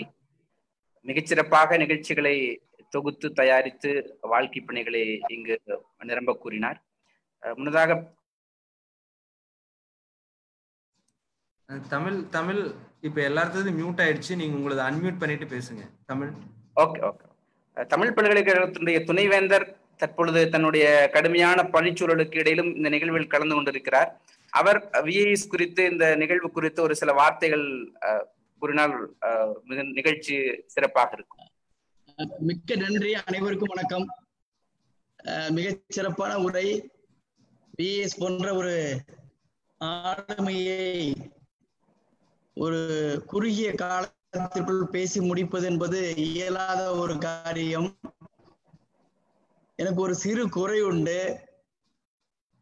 அவரது தமிழ் பல்கலைக்கழகத்தில் அவர் ஆற்றிய பணிகளை பற்றி பேராசிரியர் சற்று தளத்தில் தான் தமிழ் பல்கலைக்கழகம் இப்பொழுதும் இயங்கிக் கொண்டிருக்கிறது என்று நான் நம்புகிறேன். அது மட்டுமல்ல, அவர் காலத்தில் மிகச்சிறந்த அறிஞர்களை கொண்டு வந்து தமிழ் பல்கலைக்கழகத்தில் அவர் எழுதி பதிப்பித்த நூல்கள் தான், அதை காட்டிதான் நாங்கள் இப்பொழுது ஏதோ நகர்த்தி கொண்டிருக்கிறோம் என்று சொல்லும் அளவிற்கு அந்த நூல்கள் புகழ் வாய்ந்த நூல்கள். Pondicherry institute of linguistics and culture என்ற அந்த ஒரு நிறுவனத்தினுடைய தொடக்கத்திலும் பேராசிரியர் VIS அவர்களுடைய பங்கு இருந்திருக்கிறது என்பது சுட்டிக்காட்டப்பட வேண்டும். அப்படி பல நிறுவனங்களையும் பல மிகச்சிறந்த மாணவர்களையும் உருவாக்கி பல்வேறு முன்னோடி ஆய்வு திட்டங்களுக்கு வழிதுணையாக இருந்த பேராசிரியர் VIS பற்றி நாம் நிரம்ப பேச வேண்டும். இந்த பேச்சு நிச்சயமாக இளைஞர்களுக்கு ஒரு ஊக்கத்தையும் ஆர்வத்தையும் அளிக்கும். நிகழ்ச்சியை ஏற்பாடு செய்தவர்களுக்கு எனது பாராட்டுகளையும், இந்த நிகழ்ச்சியில் பேசி நம்ம எல்லாம் இந்த கருத்தில் சிந்திக்க வைத்த பேராசிரியர் நாச்சிமுத்து அவர்களுக்கு எனது நன்றியும் தெரிவித்துக் கொள்கிறேன். நன்றி, வணக்கம்.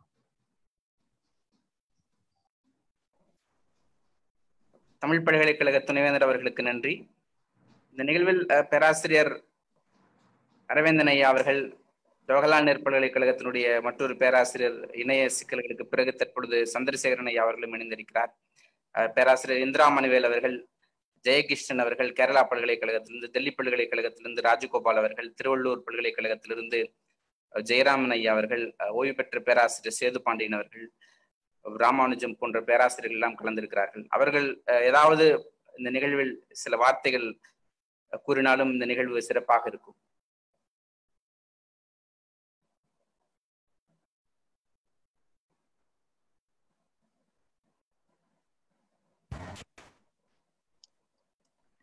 பேராசிரியர் யார் பேசுறீங்க? வேற யாராவது பேசுறீங்களா? மேடம் பேசுங்க மேடம். சரி, எனக்கு வந்து பேராசிரியரிடத்தில் நேரடியாக பணியாற்றிய ஒரு அனுபவம் எனக்கு உண்டு. நான் தமிழ் படித்ததே ஒரு கதை. அதாவது எனக்கு டாக்டர் குளோரியா சுந்தரமதி அவங்க வந்து எனக்கு நான் திருவனந்தபுரத்துல கல்லூரியில படிக்கும்போது கெமிஸ்ட்ரியில நான் படித்து கொண்டிருந்தேன். அப்போது அவங்க எனக்கு தமிழாசிரியாக இருந்தார்கள். அதனால நான் என்ன செய்வேன் என்றால், எனக்கு தமிழ் கதை வாசிப்பது என்றால் மிக பிடிக்கும். அதனால இங்க ஒரு 6 மாதம் படித்து நடத்தி விட்டு அவங்க வந்து யூனிவர்சிட்டிக்கு போயிட்டாங்க. அதனால அவங்க இடத்துல பல நேரங்கள்ல நான் புத்தகம் எடுப்பதற்காக போவேன். அப்போ அங்க எஸ்.வி. சுப்பிரமணியம் ஐயா அவர்கள் துறை தலைவராக இருந்தார்கள். அவங்க வந்து மிக அழகாக ஒரு திருக்குறளை எழுதி வைத்திருப்பார்கள். அந்த திருக்குறள் வந்து எனக்கு ரொம்ப பிடித்திருந்தது. அந்த கல்லூரியுடைய பல முறைகள் எனக்கு, அந்த துறையினுடைய பல முறைகள் எனக்கு பிடித்திருந்ததுனால எனக்கு தமிழ் மீது பெரிய பற்று வந்து விட்டது. அதனால நான் என்ன செய்தேன், என்னுடைய தந்தையாருடைய மிக கடினமான உரைகளுக்கு பிறகும் தமிழை கண்டிப்பாக எடுக்க வேண்டும் என்று எடுத்து நான் தமிழ் போய் படித்தேன். மிக நன்றாகவே படித்தேன். அப்போ வந்து ஆனா நான் முதல்ல கேரள பல்கலைக்கழகத்துல பிஹெச்டிக்கு போய் ஜாயின் பண்ணும்போது எனக்கு ஒரு ஃபெல்லோஷிப் கூட யாருமே என்ன காரணத்தினாலும் அதுக்கு எங்களுக்கெல்லாம் அந்த காலத்துல நாங்க சண்டை எல்லாம் போட மாட்டோம் எதுக்கும். சரி அப்ளை பண்ணுங்கன்னு சொன்னா பண்ணுவோம், இல்லைன்னா பேசாம இருந்துரும். என்ன வந்து பிஹெச்டிக்கு இருக்கும்போது அப்ளை பண்ணுங்கன்னு கூட யாரும் சொல்ல. ஆனா நான் தினமும் காலமே 8:30 மணி பஸ்ஸை பிடிச்சிருவேன். எங்களுடைய பழக்கம் அது. கல்லூரி வந்து 9 மணிக்கு தொடங்கும் துறையில பாடம். 9 மணிக்கு இல்லைன்னா எஸ்விஎஸ் சார் வந்து பயங்கர கோவப்படுவார். எல்லாருமே ஒரு இம்போசிஷன் வேற எழுதணும், அல்லது ஒரு ஃபைன் கட்டணும். அப்புறம் போன உடனே ஒரு கடவுள் வாழ்த்துன்னு ஒரு பாட்டு சொல்லுவோம். அந்த பாட்டு ஏதாவது தப்பு ஆயிடுச்சுன்னா அதுல ஒரு தப்பு வந்துட்டா கூட 3 முறை எழுதம்மா அப்படிலாம் சொல்லிடுவாரு. ஆனா அந்த 8:30 மணி பஸ் பிடித்த பழக்கத்துல எல்லா நாளும் நான் 8:30 மணிக்கு போயிருவேன். அப்போ ப்ரொஃபசர் விஎஸ் வந்து அங்க தூரத்துல இருந்து என்னை பார்த்துட்டே இருப்பாங்க. அப்போ அவங்களுக்கு வந்து ஒரு ப்ராஜெக்ட் போயிட்டு இருந்தது. பேராசிரியர் சொன்ன மாதிரி இந்த காக்னேட் லாங்குவேஜ் ப்ராஜெக்ட். அதுல வந்து பன்னீர்செல்வம் அவங்க வேலை செய்துட்டு இருந்தாங்க. அவங்க வேலை கிடைத்து போனதுனால மீதி 4 மாதம் இருந்தது. அப்ப என்ன வந்து அவர் பார்த்துட்டே இருந்துட்டு என்னை கூப்பிட்டாரு. ஒரு நாள் கூப்பிட்டு, இந்த வேலையில வந்து நீ இந்த ப்ராஜெக்ட்ல சேர்ந்துக்கோ அப்படின்னு சொன்னாரு. அப்ப அவர் என்ன சொன்னாருன்னா, நான் உன்னை வந்து 1 மாசமா பார்த்துட்டு இருக்கேன், நீ ஒரு நாள் கூட இந்த பஸ்ஸை தவற விட்டதே கிடையாது. அதுதான் அவருடைய அடிப்படையான காரணம். அதுக்கு முன்னாலேயே நான் பாலை பாடிய பெருங்குவோ இந்த நூலெல்லாம் எழுதியிருந்தேன். அதெல்லாம் அவர் பாராட்டி இருந்தார். ஆனாலும் கூட அந்த ஒழுங்குதான் என்னை வந்து அவர் தேர்ந்தெடுக்க வைத்தது. அவர்கிட்ட பணியாற்றின அனுபவம் வந்து எனக்கு ஒரு பெரிய அனுபவம். அவர் வந்து நம்மளை வந்து ஒரு மகள் மாதிரி நேசிப்பாரு. அப்ப வந்து சில நேரம் நாங்க எங்களுடைய ஒழிப்பு எப்படின்னா, நாங்க 4 பாடத்திலையும், அதாவது 4 மொழிகள்ல இருந்தும் பொதுவாக இருக்கிற சொற்களை தேர்ந்தெடுப்பாங்க. அதுக்கு அடிப்படையாக நாங்க வைத்துக் கொண்டது என்னன்னா, செய்தித்தாள்கள் எல்லாம் ஒவ்வொரு மொழியில இருந்தும் 4-5 செய்தித்தாள் எடுத்திருப்பாங்க. அந்த செய்தித்தாள்ல இருந்து இண்டெக்ஸ் பண்ணிருப்பாங்க. வார்த்தைகளை எல்லாம் தொகுத்து வைத்திருந்து அது ஒரு டிக்ஷனரி ஃபார்ம்ல கூட ஒண்ணு வந்தது. அதாவது இப்ப தமிழ் மலையாளம் வந்து நான் பண்ணிருப்பேன். அதே மாதிரி தமிழ் கன்னடா ஒருத்தர் பண்ணிருப்பாங்க, தமிழ் தெலுங்கு ஒருத்தர் பண்ணிருப்பாங்க. அது மாதிரி 4 மொழிகளுக்கும் செய்ய தமிழ் தெலுங்கு அல்லது தெலுங்கு தமிழ் அப்படி 4 நிலையில ஒவ்வொருவர் செய்திருப்பாங்க. ஆனா இந்த அடிப்படையாக நாங்க அந்த சொற்கள் எல்லாம் தேர்ந்தெடுக்கும் போது 4 மொழிகள்ல இருக்கிற சொற்கள் தனியா எடுத்திருப்போம். அப்புறம் 3 மொழிகள் மட்டும் பங்கு இருக்கிற சொற்கள் தனியா தேர்ந்தெடுக்கப்பட்டிருக்கும். அப்புறம் 2 மொழிகள்ல இருக்கிற சொற்கள் அப்படி தேர்ந்தெடுக்கப்பட்டிருக்கும். அப்ப அந்த மாதிரி சொற்களை அடிப்படையாக வைத்து ஒரு பாடத்திட்டத்தை உருவாக்கி, அதுக்கப்புறம் அந்த ஒரு பள்ளிக்கூடத்துல போய் நாங்க அதை வந்து மாணவர்களை அழைத்து, அதாவது அங்க ஒரு தமிழ் பள்ளிக்கூடம் இருந்தது, அந்த பள்ளிக்கூடத்துல சென்று தமிழ் மாணவர்களுக்கு எப்படி எப்படி வந்து மலையாளம் சொல்லிக் கொடுப்பது அல்லது மலையாள மாணவர்களுக்கு எப்படி தமிழ் சொல்லிக் கொடுப்பது என்ற நிலையில பாடத்திட்டத்தை உருவாக்கி அது வந்து நடத்தப்பட்டு அப்புறம் அது ஒரு தனி நூலாக நூல் வடிவத்துக்கு வரல.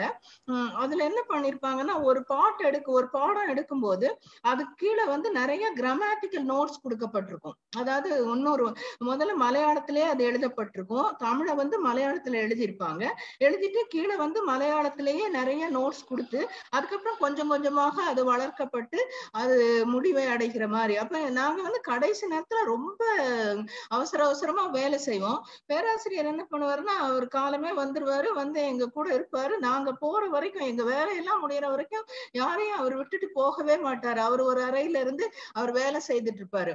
அதே மாதிரி மாணவர்களை பார்க்கும் போது அல்லது எங்களோட அவங்க பகிர்ந்து கொள்ளும் போது அவர் வந்து நேரா பார்த்து ஒரு பெஞ்ச் போட்டே இருக்க மாட்டார். அதாவது இப்ப நாங்க ஒரு ரூம்ல இருக்கோம்னா, நானும் ஸ்ரீவீர மணிகண்டன் இன்னொரு அவர் வந்து மலையாளத்துக்கு இருந்தார், நாங்க 2 பேரும் ஒரு டைட்ல உட்கார்ந்து இருக்கோம்னா, எங்களுக்கு எதிர பேராசிரியர் வந்து அவர் டேபிள் எப்படி போட்டிருப்பாருன்னா செவத்தை பார்த்து போட்டுட்டு பின்னாலதான் உட்கார்ந்து அவரு வேலை செய்வாரு. அப்ப எங்களுக்கு ஒரு இன்னொருத்தங்க இருந்தாங்க, அவங்களுக்கு வந்து இவர் என்ன இப்படி உட்கார்ந்து இருக்கிறது, ஏன் நேரா பார்த்து உட்காரக்கூடாதுன்னு ஒரு நாள் மாத்தி போட்டாங்க.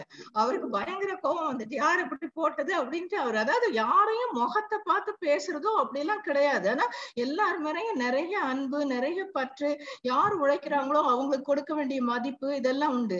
அது மட்டும் இல்ல, நான் போய் 4 மாசத்துல அந்த ப்ராஜெக்ட் முடிஞ்சிச்சு. ஆனா பேராசிரியருக்கு வந்து எங்க யாரையுமே விடுறதுக்கு இஷ்டமே கிடையாது. அவர் என்ன சொன்னாருன்னா, அடுத்த ப்ராஜெக்ட் வரும், அதுக்கு வந்து அவருக்கு அவங்க எங்களை அப்படியே வச்சுக்கிட்டு இன்னொரு ப்ராஜெக்ட் வாங்கணும்னு முயற்சி பண்றாரு. அப்போ என்னுடைய தந்தையார் வந்து அவங்க இதுல இருந்தாங்க, அவங்க கல்வித்துறையில மிக பெரிய இதுல இருந்தாங்க. அதனால இந்த ப்ராஜெக்ட் வந்து நாங்க NCERT-ல இருந்து வாங்கியிருந்தாங்க.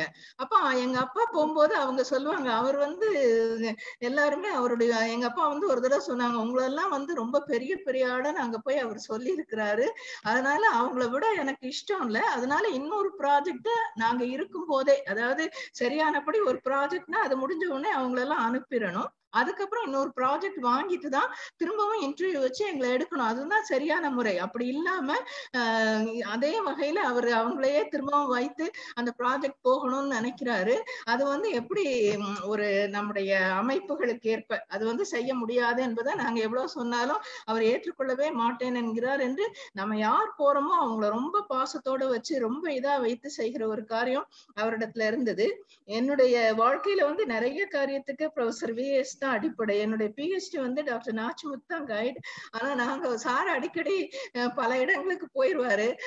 என்னுடைய இதை வந்து நான் எப்படி அமைச்சுக்கிட்டேன்னா, நான் நிறைய ஹிஸ்டாரிக்கலா பண்ணேன். என்னுடைய ஹிஸ்டாரிக்கல் இதுக்கு வந்து அடிப்படை இவரு SV சார், அவர் நிறைய அப்படி செய்வாரு, வரிசையாக பாப்பாரு. ஆனா ப்ரொஃபசர் வந்து நான் படிச்சுட்டது என்னன்னா, நிறைய மொழிகளோடு இருக்கிற அந்த ஒரு இது எனக்கு கிடைச்சது, ஒரு பேஸ் எனக்கு. அதனால நான் அங்க இருக்கும்போது கொஞ்சம் கொஞ்சமா தெலுங்கு படிக்கிறதுக்கு, மலையாளம் படிக்கிறதுக்கு, கன்னடம் படிக்கிறதுக்கு, எது நம்ம செய்தாலும் ஊக்குவிக்கிறதுல ப்ரொஃபசர் மாதிரி வேற ஒருத்தருமே கிடையாது. பிறகு நான் பிஷப் ஹீபர் கல்லூரிக்கு போன அப்புறம் கூட நான் ஒரு தடவை போகும்போது என்னுடைய தீசிஸை வந்து நான் அவர்கிட்ட கொடுத்திருந்தேன். அப்போ அவருக்கு தஞ்சை பல்கலைக்கழகத்துல இருந்து திரும்பவும் வந்துட்டாரு அவரு. ஆனா அப்ப அவர் வாசித்துட்டு அவர் சொன்னாரு, பலர் தமிழ்நாட்டுல நிறைய பேர் 200 பக்கம் எழுதுவாங்க, 250 பக்கம் எழுதுவாங்க, என்னுடையது வந்து நான் நிறைய உழைத்து செய்த ஒரு இது, அதை ரொம்ப பாராட்டி, திஸ் இஸ் மானுமெண்டல் தீசிஸ், இதுல நான் இவ்வளவு நாள் 3 நாளா இதை வச்சுட்டு நான் உட்கார்ந்துருக்கேன்னு சொல்லி அதுக்கப்புறம் அதை வெளியிடுவதற்கு கூட பாண்டிச்சேரி இன்ஸ்டிடியூட் ஆஃப் இதுல அவர் தான் முயற்சி பண்ணாரு. ரொம்ப அனுபவம் எனக்கு இல்லைன்னா கூட முதல்ல பாண்டிச்சேரி இன்ஸ்டிடியூட்டை வந்து அது ISDL ரீஜனல் சென்டர்ல தான் தொடங்குச்சு. அப்ப என்ன அங்க அனுப்பி அந்த இதுலயும் நிறைய காரியங்களை பயிற்றுவித்த ஒரு நிலை அவருக்கு உண்டு. அதே போல இங்க வந்தப்புறம் கூட அந்த தொல்காப்பியத்தை எப்படியாவது மொழிபெயர்க்கணும்னு அவருக்கு ஒரு விருப்பம் இருந்தது, பொருளதிகாரத்தை. அதனால என்னையும் குளோரியா டீச்சரையும் கூட சேர்ந்திருந்து அந்த சம்மர் ஹாலிடேஸ் எல்லாம் வந்து செய்ய சொல்லுவார், வாங்க 2 பேரும் இருந்து செய்யுங்க அப்படின்னு சொல்லி அந்த முயற்சியில தான் ஒரு 2-3 ஆண்டுகள் நாங்க செய்து அந்த வேலையை முடிக்க முடிஞ்சது. அதனால எங்க திறமை இருக்கிறதோ அதை செய்வதற்கும் பலவற்றை திட்டமிடுவதற்கும் ஒரு தந்தை போல தன்னிடத்துல இருக்கவங்களை பாராட்டுவதற்கும் அவர் மாதிரி ஒருத்தர் கிடையவே கிடையாது. அது என்னுடைய சொந்த அனுபவம். என்னுடைய வாழ்க்கையில அத மாதிரி ஒரு நல்ல அனுபவம். அல்லது இப்ப கூட நான் நினைச்சு பார்க்கும்போது நான் நிறைய பேர்த்தெல்லாம் ரொம்ப பேச மாட்டேன், என்னையே நான் முன்னிறுத்தி கொள்ள மாட்டேன் எந்த இடத்துலயும். என்னுடைய வாழ்க்கையை பொறுத்த வரைக்கும் நான் அடிக்கடி இப்போ யோசிக்கிறேன், என்னுடைய இந்த ஏறக்குறைய 70 நெருந்து கொண்டிருக்கிற வாழ்க்கையில நான் தமிழ் வந்து டீச்சர் பக்கத்துல இருந்து படிச்சிருக்கேன். நாச்சிமுத்து சார்னால பல இடங்களுக்கு அறிமுகப்படுத்தப்பட்டிருக்கேன். பேராசிரியருடைய அவரோடு பழகுகிற அனுபவமும் அவருடைய அந்த அறிவை காண்கிற அனுபவம் கிடைச்சதுனால என்னுடைய ஆராய்ச்சியினுடைய போக்குகள் கூட நல்ல விரிந்து செல்வதற்கு ஒரு வாய்ப்பு கிடைத்திருக்கிறது. அவர் நிறைய பேர் இதா சொல்லுவாங்க, ரொம்ப கோபக்காரர் அப்படின்லாம். ஆனா நான் என்ன பார்த்திருக்கேன்னா, அங்க நான் அந்த ப்ராஜெக்ட்ல வேலை பார்க்கும்போது எனக்கு வந்து ரொம்ப தூரம் எங்க வீடு. அங்க இருந்து யூனிவர்சிட்டிக்கு வரணும்னா யூனிவர்சிட்டி பஸ் இல்லைன்னா வரவே முடியாது. அதுக்கு வந்து இது வரைக்கும் போகணும், அதாவது அங்க மெயின் பஸ் ஸ்டாண்ட் வரைக்கும் போய் அங்க இருந்து ஒரு பஸ் எடுத்து அதுல இருந்து வந்து இறங்கி வரது வாய்ப்பு கொடுங்க. அடுத்து பேசக்கூடிய பேராசிரியர்கள் பேசலாம். நான் பேராசிரியர் ரேணுகா தேவி மதுரையில இருந்து பேசுறேன். வணக்கம் மேடம், பேசுங்க மேடம். வணக்கம். ஐயாவுடைய உரை வந்து மிக சிறப்பாக இருந்தது. இருந்தாலும் கூட கால கட்டுப்பாட்டின் காரணமாக அவர் மொழியில் காட்டிய அந்த துண்டுகளை பற்றி அதிகமாக சொல்லல. அதையும் இன்னொரு நாள் வந்து அதையும் ஐயா அவர்களை சொன்னா கூட ரொம்ப நல்லா இருக்கும். ஏனென்றால் ஆண்டுதோறும் இப்பொழுதும் அந்த டிஏ கான்ஃபரன்ஸ் வந்து நடந்துகிட்டு இருக்கு. அதன் வழியாக தமிழ் இலக்கியங்களுக்கும் சரி, எல்லா இலக்கியங்களுக்கும் சரி, மொழிகளுக்கும் சரி நிறைய விருதுகளை கொடுத்து கொண்டிருக்கின்றார்கள். அந்த விருதுகளை வந்து மிக கஷ்டப்பட்ட அந்த திராவிடன் லிங்குஸ்டிக் அசோசியேஷன்ல ஏற்பாடு செய்தவர். இன்று வரைக்கும் ஐஜே international Journal of Dravidan linguistics என்ற அந்த மிக தரமான ஒரு ஜேர்னல் வந்து கொண்டிருக்கின்றது. இதெல்லாம் வந்து அவருக்கு வந்து மொழியில அவர் காட்டின அக்கறை. அவர் இல்லைன்னு சொன்னானே இன்னைக்கு வந்து அந்த துறை இல்லாமல் போயிருந்திருக்கும். அப்படிப்பட்ட ஒரு நல்ல மொழியியல் துறையை வளர்த்து எடுத்த அந்த பேராசிரியர் இந்த பாராட்டுதல வந்து சின்னவங்க பெரியவங்கன்னே பார்க்கவே மாட்டாரு. ஏன்னா என்னுடைய கட்டுரை வந்து உலகத்தமிழ் ஆராய்ச்சி நிறுவனத்துடைய வெள்ளி விழா ஆண்டிலே வந்து அங்க டிஎல்ஏ கான்ஃபரன்ஸும் நடந்தது. முதல் நாள் என்னுடைய கட்டுரை வாசிக்கும் பொழுது பின்னாடி இருந்து கேட்டிருக்காரு போல. அது அடுத்த நாள் வந்து சாப்பாட்டப்போ எங்க இருந்துமா வர்றீங்க அந்த மெல்லிய குரல்ல கேட்கிறாரு. மதுரையில இருந்து வந்திருக்கேன். அம்மா உன்னுடைய அந்த கட்டுரை நல்லா இருந்துச்சு அப்படின்னாரு. அப்பொழுது நான் வந்து பிஹெச்டி பண்ணிட்டு இருக்கேன். அப்போ அந்த பாராட்டுதல்ல கூட அவர் வந்து அந்த வேற்றுமையெல்லாம் சின்னவங்க பெரியவங்கன்னு பார்க்காம எல்லாரையும் பாராட்டக்கூடிய அந்த பெரிய மனது இருந்தது. அவருடைய அந்த மொழிகளுக்காக மொழியிலே வளர்த்தெடுப்பதற்காக தமிழ்நாட்டில் வளர்த்தெடுப்பதற்காக செய்யப்பட்ட அந்த துண்டுகளும் சேர்த்திருந்தால் மிக நன்றாக இருக்கும். இருந்தாலும் கால கட்டுப்பாட்டின் காரணமாகத்தான் ஐயா வந்து அதில் விட்டுட்டாருன்னு நினைக்கிறேன். நன்றிங்கய்யா. சேதுராமன் ஐயா கையை உயர்த்திருக்கிறாரு. நீங்க உங்க மைக்கை அன்மியூட் பண்ணிட்டு பேசலாங்க. சேதுராமன் ஐயா.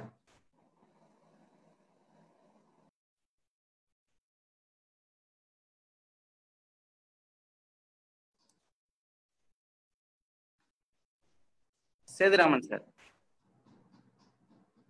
சரி, அவர் பேசலைங்க. மற்ற பேராசிரியர்கள் தங்களுடைய கருத்துக்களை பகிர்ந்து கொள்ள விரும்பினால். வணக்கம், நான் பசும்பொன் பேசுறேன் மதுரையிலிருந்து. வணக்கம். சொல்லுங்க. வணக்கம், சொல்லுங்க. வணக்கம். மிக அருமையாக ஏற்பாடு செய்திருக்கக்கூடிய பேராசிரியர் வாயசு அவர்களுடைய நினைவு நாளிலே மிகச்சிறந்த ஒரு உரையினை ஆற்றுவதற்கு ஏற்பாடு செய்திருக்கக்கூடிய திரு தமிழ்ச்செல்வன் அவர்களுக்கும், அந்த நவீன இந்திய மொழிகள் துறை அலிகார் பல்கலைக்கழகத்துடைய தலைவர் அவர்களுக்கும் என்னுடைய பாராட்டுதலை தெரிவித்துக் கொள்கிறேன். பேராசிரியர் நாச்சிமுத்து ஐயா அவர்கள் மிகச்சிறந்த ஆராய்ச்சியாளர், மிகச்சிறந்த பேச்சாளர் என்பதை அவர் எப்பொழுதும் தன்னுடைய உரையாற்றால் நிரூபிப்பார். இன்று மிகச்சிறந்த உரையை அவர்கள் ஆற்றியிருக்கிறார்கள். ஒவ்வொரு மாணவனுக்கும் எப்படி ஆய்வுகள் ஆற்ற வேண்டும், அவர் ஆய்வு பணி என்ன, எப்படி நிறுவனங்களை அவர் தோற்றுவித்திருக்கிறார் என்பது குறித்தெல்லாம் இதை கேட்கின்ற பொழுது இந்த வருங்கால ஆய்வு சமுதாயம் இப்படிப்பட்ட ஒரு மனிதர் வாழ்ந்திருக்கிறாரே என்ற ஒரு நிலையை அவர்கள் சிந்தித்து பார்ப்பதற்கு பயன்படுகிறது. ஏஎல் லட்சுமண முதலியார் அவர்கள் எல்லாம் பார்ப்பதற்கு அமைச்சர்கள் நேரம் கேட்க வேண்டுமா? 22 ஆண்டுகளுக்கு மேல் சென்னை பல்கலைக்கழகத்தினுடைய துணைவேந்தராக இருந்தவர்கள், அவர்களை பார்ப்பதற்கு அமைச்சர்கள் நேரம் கேட்டுதான் போய் பார்க்க முடியுமா? இந்த காலகட்டம் எப்படி இருக்கிறது, வாயை சுப்பிரமணிய காலகட்டம் எப்படி இருந்தது என்பதை இவர்கள் எல்லாம் ஒரு வரலாற்று நோக்கிலே பார்ப்பதற்கு இப்படிப்பட்ட மனிதன் வாழ்ந்திருக்கிறார். தன்னுடைய நேர்மையாலும் ஆய்வு நேர்மையாலும் அதே நேரத்திலே மாணவர்களை சிறுவர்களை கூட இள ஆய்வாளர்களை கூட எந்த சந்தேகம் கேட்டாலும் ஊக்குகின்ற ஒரு பாங்கையும் அவர் அறிய முடிகின்றது. அந்த வகையில் மிகச்சிறந்த உரை. அதே நேரத்திலே தமிழ் பல்கலைக்கழகத்திலே ஒரு செய்தியை மட்டும் சொல்ல விரும்புகிறேன். தமிழ் பல்கலைக்கழகத்திலே அவர் இரண்டாவது ஒரு 5 ஆண்டுகள் முடித்துவிட்டு அவர் அரசுக்கும் அவருக்கும் ஒத்துவராத காரணத்தினால் அங்கிருந்து கிளம்புகிறார். கிளந்து விட்டு ஒரு கடிதத்தை எழுதுகிறார்.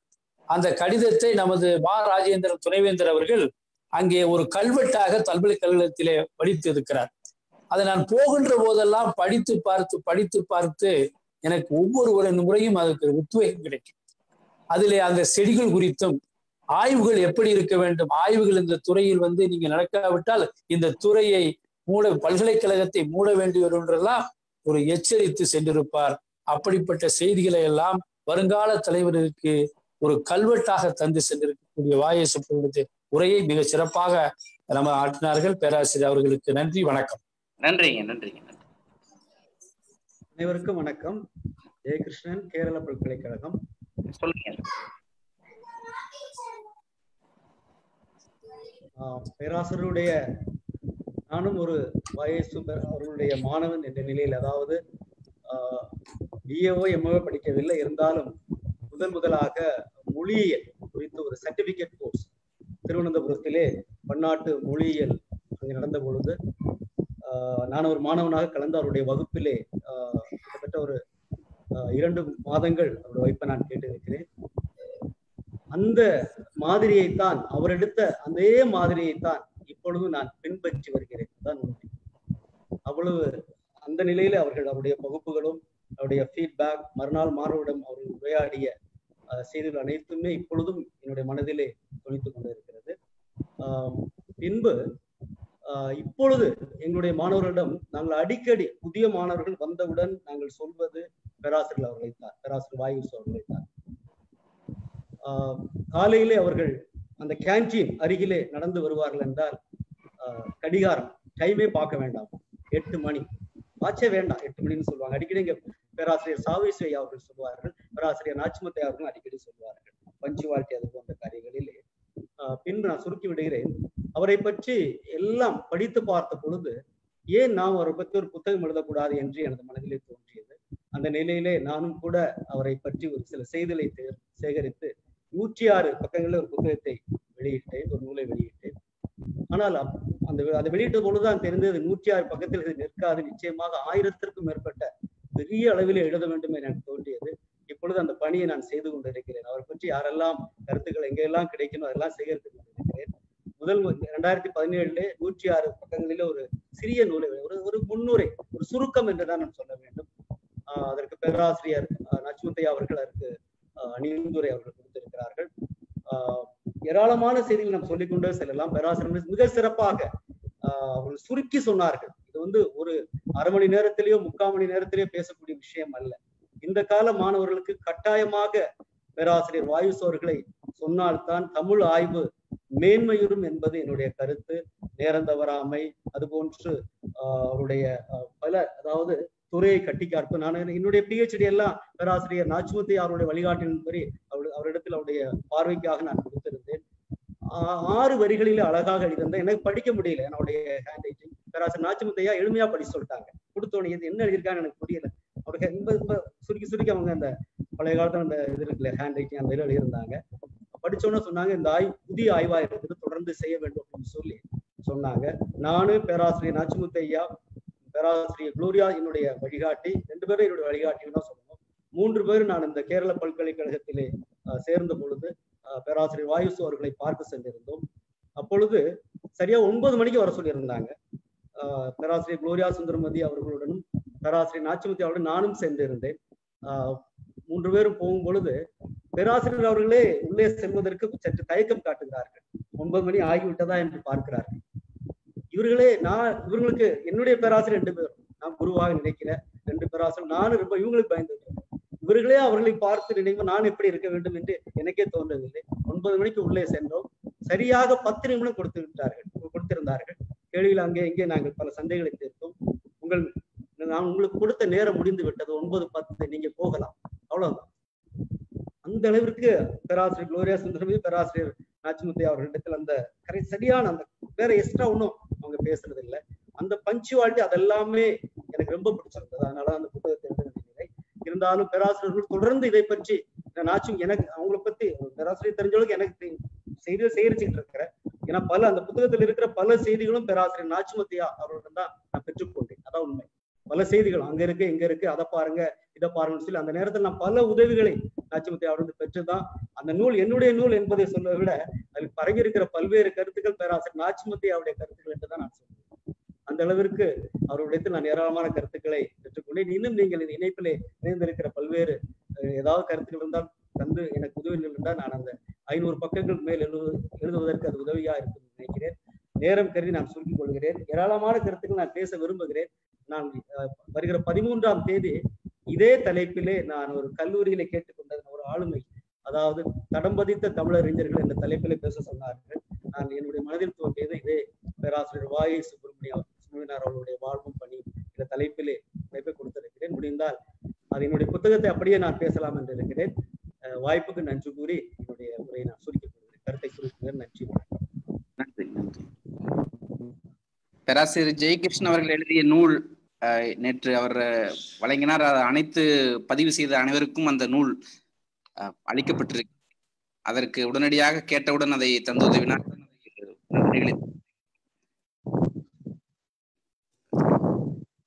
விஜய ராஜேஷ் எழுந்திருக்கிறார். சுருக்கமாக கூறினால் நிகழ்வை இறுதி செய்வதற்கு. அனைவருக்கும் வணக்கம். நான் விஜய ராஜேஸ்வரி, தமிழ் பல்கலைக்கழகம் மொழிபெயர்ப்பு துறையில் உதவி பேராசிரியராக இருக்கிறேன். கேரள பல்கலைக்கழக தமிழ் துறையில் எம்ஃபில் PhD ஆய்விற்காக நான் அங்கு சேர்ந்த பொழுது எப்படி சொல்வது, அங்கே சென்று சேர்ந்த உடனேயே சொல்வார்கள், நீங்கள் அனைவரும் வகுப்பு தவிர மீதி நேரங்களுக்கு நீங்கள் பேராசிரியருடைய international school of Dravidian linguistics அங்கே நீங்கள் செல்ல வேண்டும் என்று சொல்லுவார்கள். எங்களுடைய செமினார் கருத்தரங்கங்கள் எல்லா நிகழ்வுகளுக்கும் ஐயா அவர்கள் வருவார்கள், எங்கள் துறைக்கு வருவார்கள்.